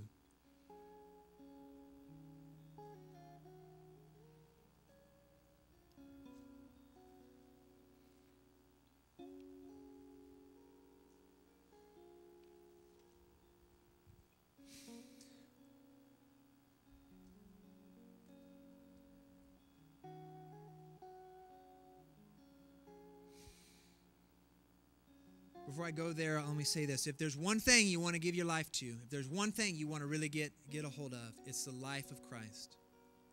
Keeping things in an eternal perspective is absolutely essential. Always keeping the Word of God before you. Realizing that God's not going to be impressed with what you did in your job. He's not going to be impressed with what you did on your basketball league. He doesn't care how many touchdowns you scored in high school. He cares about what you did for the kingdom. Keeping eternal perspective is absolutely essential, because it's so easy to get caught up in our day-to-day lives. What is it that we're accomplishing? What is it that we're doing? What car are we driving? What are we living? What clothes are we wearing? Where are the kids going to school? What's the retirement plan? It has no significance at all. If you will just step back from it and look at things with an eternal perspective, where does this line up on a timeline of eternity? It changes the way you think. It changes the way you live. And this is absolutely essential to being able to get hungry and desperate for the authority realms, the authority that we've been given as the believers, so that nothing is impossible. Colossians 1:20. We're going to talk about the authority of the blood of Jesus. And having made peace through the blood of his cross, by him to reconcile all things unto himself. By him, I say, whether they be things in earth or things in heaven, and you that were sometimes alienated and enemies in your mind by wicked works, yet now has he reconciled in the body of his flesh and in the body of his flesh through death, to present you holy and unblameable and unreprovable in his sight. You have to know that you have a right to be in his presence. You have to know that you have a right to be his representative. You have to know that you have a right to be his son. The blood of Jesus is absolutely essential to that. Knowing that you've been washed, that you've been redeemed, that you are now an heir, joint heir, a son of the living God. That is all wrapped up in the authority that we have in the blood of Jesus. Knowing that sin no longer separates us. There's no longer a disjoint. There's no longer a veil, right? We now have access to the holies of holies by the blood of Jesus Christ. We've been washed, we've been cleansed, redeemed by the blood of the Lamb. And with that, you get a hold of this authority that is in the blood. This authority in the blood. Because that really, you get a hold of your identity. You know who you are. You know who Jesus is to you, and you know who you are to him. That's where it's at.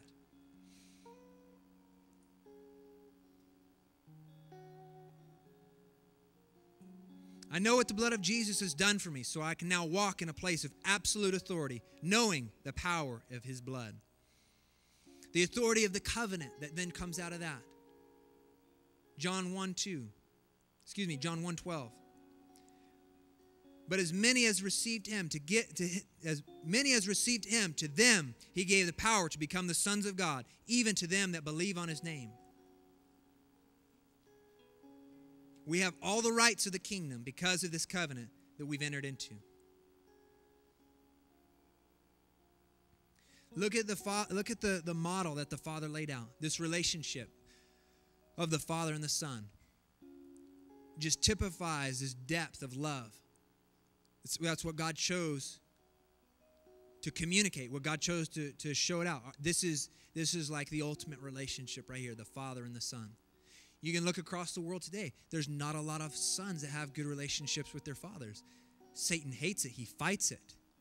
But if we get a hold, it doesn't matter if you're male or female. We're in Christ. We are the Son, God's sons, right? This relationship that we now have with him, this covenant that he's established by his blood. There is a level of authority in that. Nothing is impossible. Nothing is impossible. Just get a hold of your identity as a son of God and recognize the authority that is there. Let's look at Romans 8:19.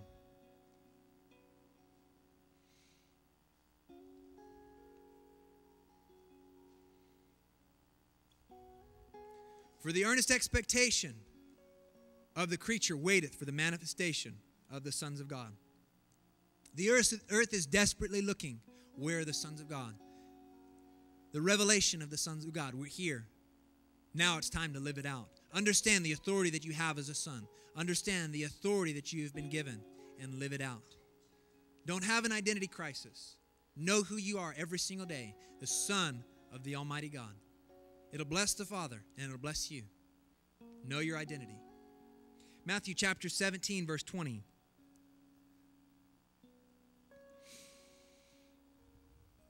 We're going to get into the authority of faith.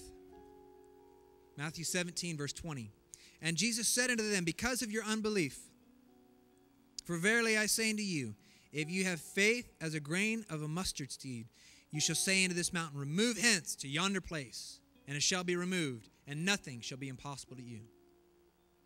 Faith is the supernatural authority released through those who believe. Faith produces miracles. The simplest acts of obedience result in the greatest miracles. The greatest miracles of faith. The authority of faith allows us to realize nothing is impossible. It's a wonderful realm. It's a wonderful place to live where we know we can do whatever the Father asks, everything the Father asks. I'm going to go back to this realm of faith, this realm of sonship, this realm of the kingdom, of understanding the Spirit. It's cultivated in a place of prayer. It's cultivated in this relationship. Because I can talk to you all night about this authority, what you've been given. And I can show you even, yep, this is what authority that I've been given by God. But until it becomes real to you, until you get a hold of it, it's just another concept. It's just another idea. Be hungry enough to have authority. Get yourself in sticky situations where you need the authority. And you start getting hungry for it. You start getting desperate for it. I want everybody to stand with me.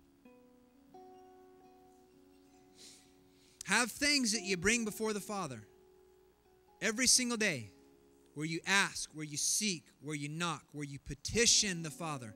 Father, this is the thing I need. Father, I bring this before you. For yourself, for your friends, for your loved ones. But the most important thing to me is my relationship with Jesus. I'm constantly bringing things. Hey, Father, this is something in my relationship that I need to change. I ask you for help. I ask you for your miracle. Whatever the case may be, okay? Many examples. Get a hold of this, realizing that this is cultivated in prayer. Passionately lay hold of things in God.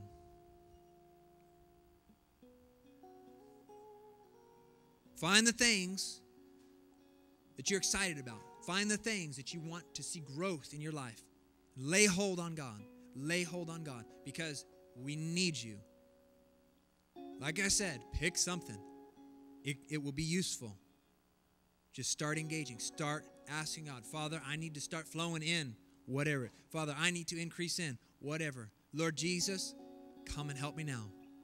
Lay a hold on the things of God. Be passionate about it. Be absolutely dedicated to living out the life of Christ Jesus. Amen. Father, thank you for your presence. I want everybody to close your eyes, raise your hands. Father, we love you. Lord Jesus, I thank you that tonight you're going to do a mighty work in every life. Father, I thank you for the word that has gone forth. I ask you that you anoint it, that you stir up faith in every heart. Father, that it be received on ears that were ready, hearts that were ready, and that the implementation would be put into play. Father, that these things would be put into practice, that we would have in this place doers of the word. Lord Jesus, we love you. Father, we do your word. We live your word. Hallelujah, hallelujah, hallelujah.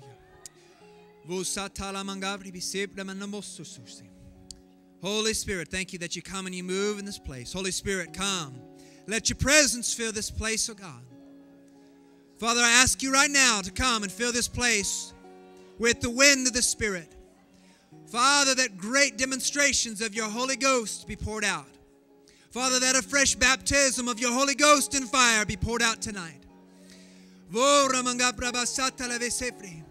Father, we are hungry for the movings of your Spirit.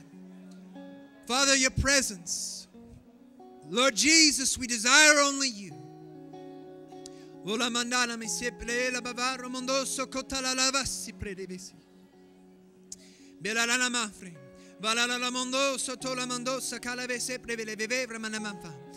I ask you to make us a people that are filled with the prayers of the Spirit. Father, that are filled with the prayers of the Spirit, bringing forth offerings of praise. Father, bringing forth the petitions that you have placed in our mouth and in our heart. That your house would be a house of prayer. Lord Jesus, that every person would recognize the desperate need that we have to continually be in prayer, to be continually seeking after you. Volamanda la masika talava sotto socolamandi revese prevese prabavavra mando socuri. Valala la mamre vese prabalabotto cosa palavasi prevelevese preveleve socorrum. Zora la lavavafre. Holy Spirit, come and do your work tonight. Holy Spirit, come and move tonight. Lola manzi le lavazapra bacaro mondo sofuri. Belele sara. Valala lomon sontora monzoko tapala vase prevese pramandabri. Father, make us desperate for you. Father, make us passionate for you. Father, fill our hearts, fill our desires with only the things of the kingdom.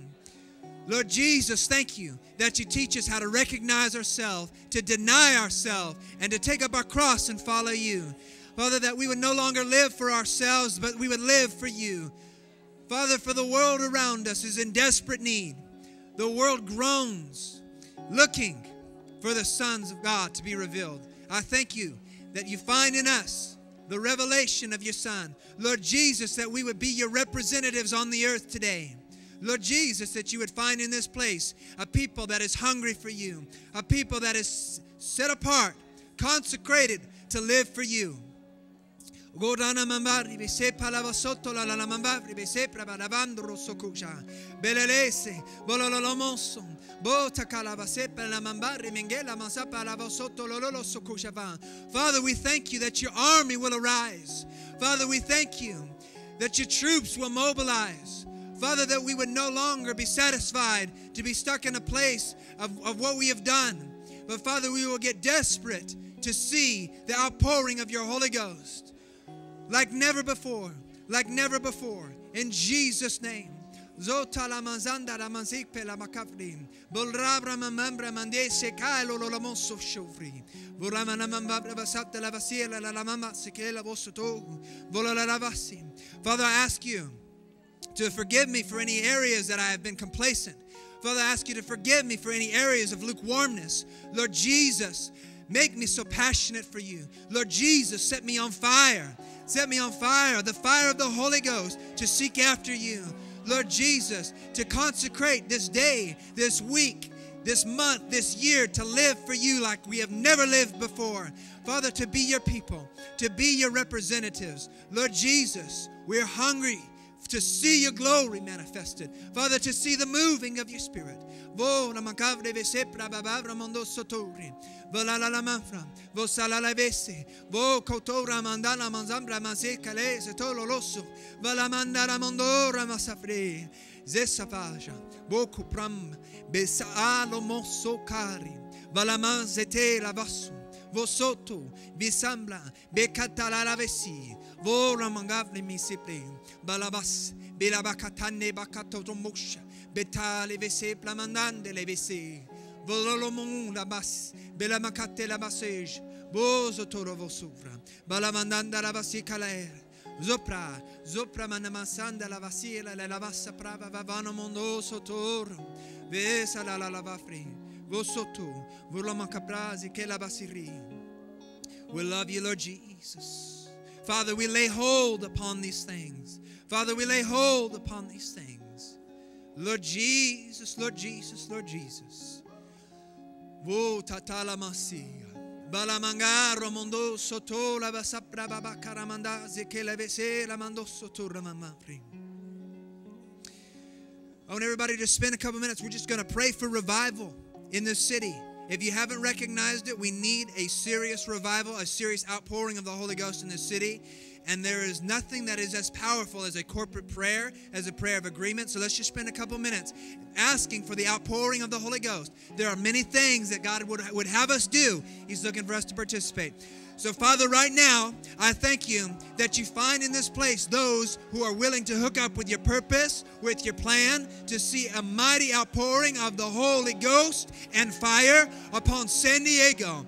Father, for this is our Jerusalem, and we thank you that you send us into the Jerusalem, into the Samaria, and into the uttermost parts of the earth. Father, we need desperately to have the manifestation of the Holy Ghost in power.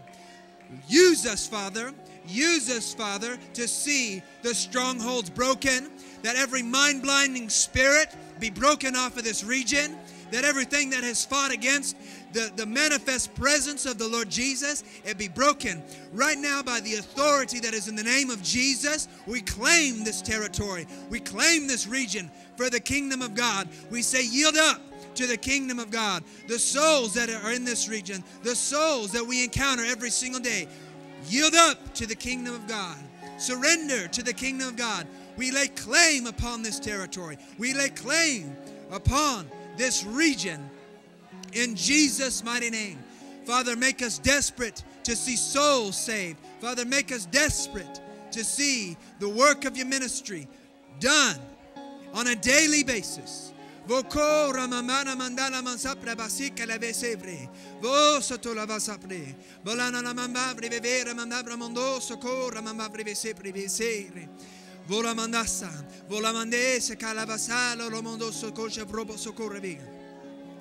Father, I ask you for divine opportunities for every person this week at work, as they go out to school, wherever.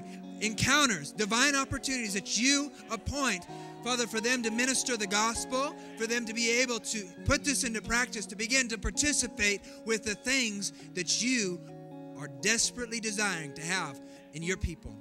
In Jesus' mighty name. Thank you, Father. Thank you, Lord Jesus. Hallelujah. If there's anybody that has a need, physically, spiritually, financially, come and we'll pray with you. The Holy Spirit will touch you. Father, you're so good. The presence of the Lord Jesus is here. Reverence His presence. Honor His presence. It is sacred. It is precious. Every need can be answered here. Everything that you have, bring before the Father. If you don't have a need, if you're just standing out there, I want you to touch heaven. I want you to raise your hands. You close your eyes. You just talk to the Father. Worship Him.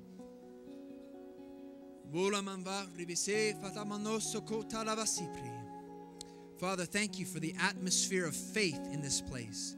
Father, thank you that everything that you have purpose to be done will be done in our lives.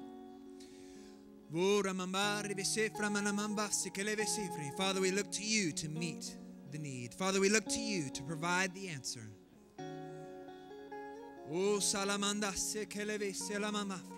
Radical signs and wonders, radical demonstration of the Holy Ghost.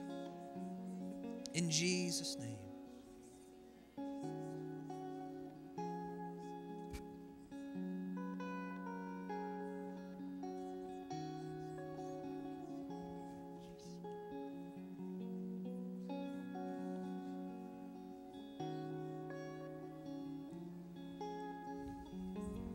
Eliana, come up here.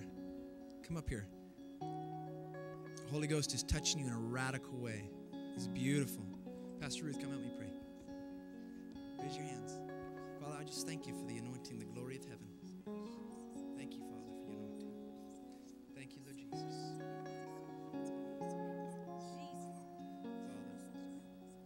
right now.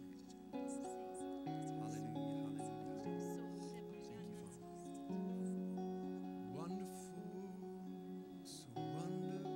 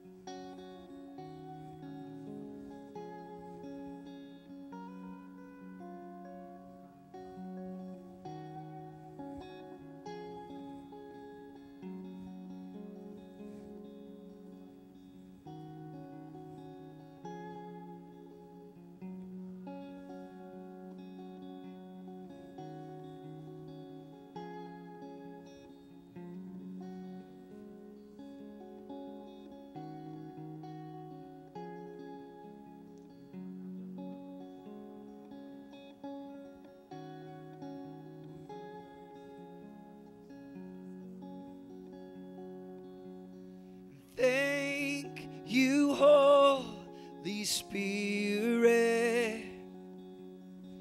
Thank you, Heavenly Father. Most of all, we thank you, Jesus, for your blood has made the way. Well, thank you, Holy Spirit. And thank you, Heavenly Father. But most of all, we thank you, Jesus, for your blood has made the way. Yes, your blood has made the way. Yes, your blood has made the way. We thank you, Holy Spirit. We thank you, Heavenly Father. But most of all, we thank you, Jesus, for your blood has made the way. Yes, your blood has made the way. So we thank you, Holy Spirit. We thank you, Heavenly Father. But most of all, we thank you, Jesus, for your blood has made the way. We thank you, Holy Spirit. And thank you, Heavenly Father. But most of all, we thank you, Jesus, for your blood has made the way. Yes, your blood has made the way. Lord, your blood has made the way.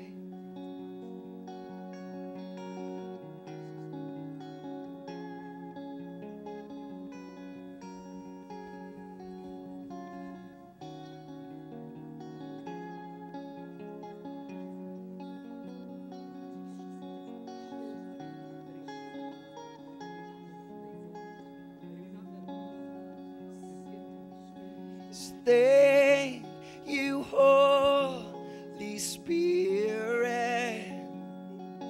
And thank you, Heavenly Father. But most of all, we thank you, Jesus, for your blood has made the way. We thank you, Holy Spirit. And we thank you, Heavenly Father. But most of all, we thank you, Jesus, for your blood has made the way. Yes, your blood has made the way. Well, thank you, Holy Spirit. And thank you, Heavenly Father. But most of all, we thank you, Jesus, for your blood has made the way. Yes, your blood has made the way.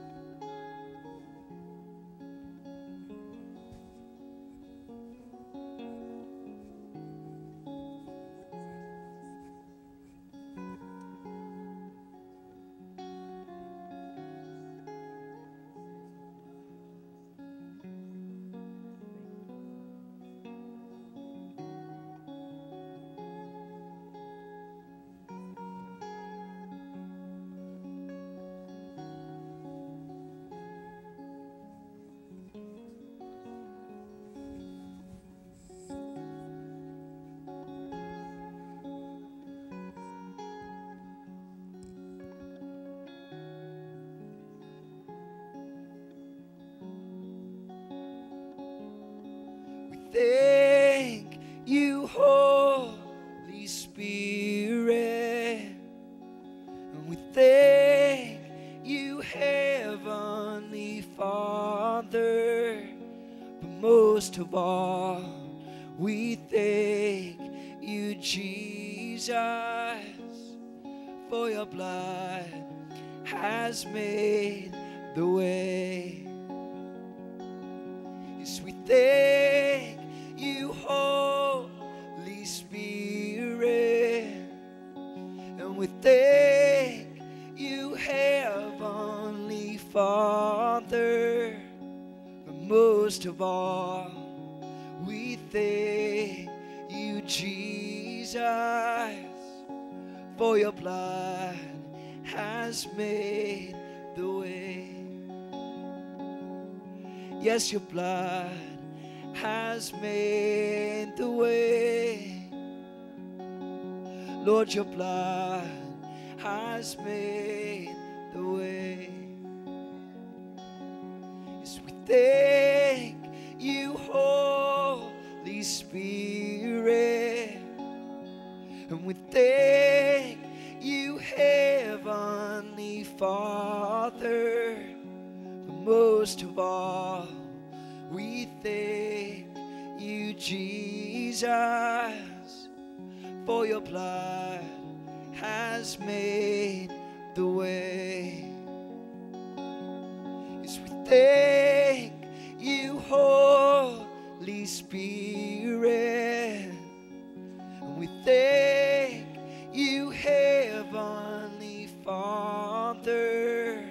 But most of all, we thank you, Jesus, for your blood has made the way. Yes, your blood has made the way. Lord, your blood has made the way.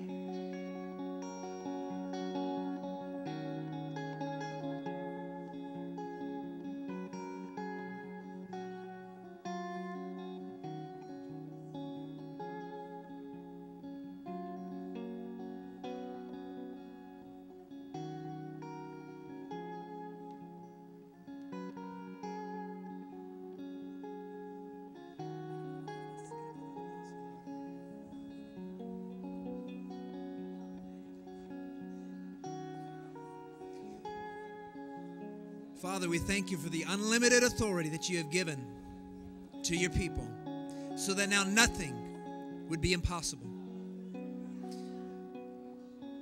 Lord Jesus, we are dedicated to living out the life that you have purposed for us to live. We love you and we bless you. We praise you. We thank you for the work that you've done tonight. We thank you for the increase. Hallelujah, hallelujah, hallelujah. We love you, we bless you, we praise you. We thank you, Lord Jesus. Amen. Stay, lay, enjoy the presence as long as you want. If you need to go, you're dismissed. Find somebody, hug them, bless them, encourage them in the things of the Love you guys very much.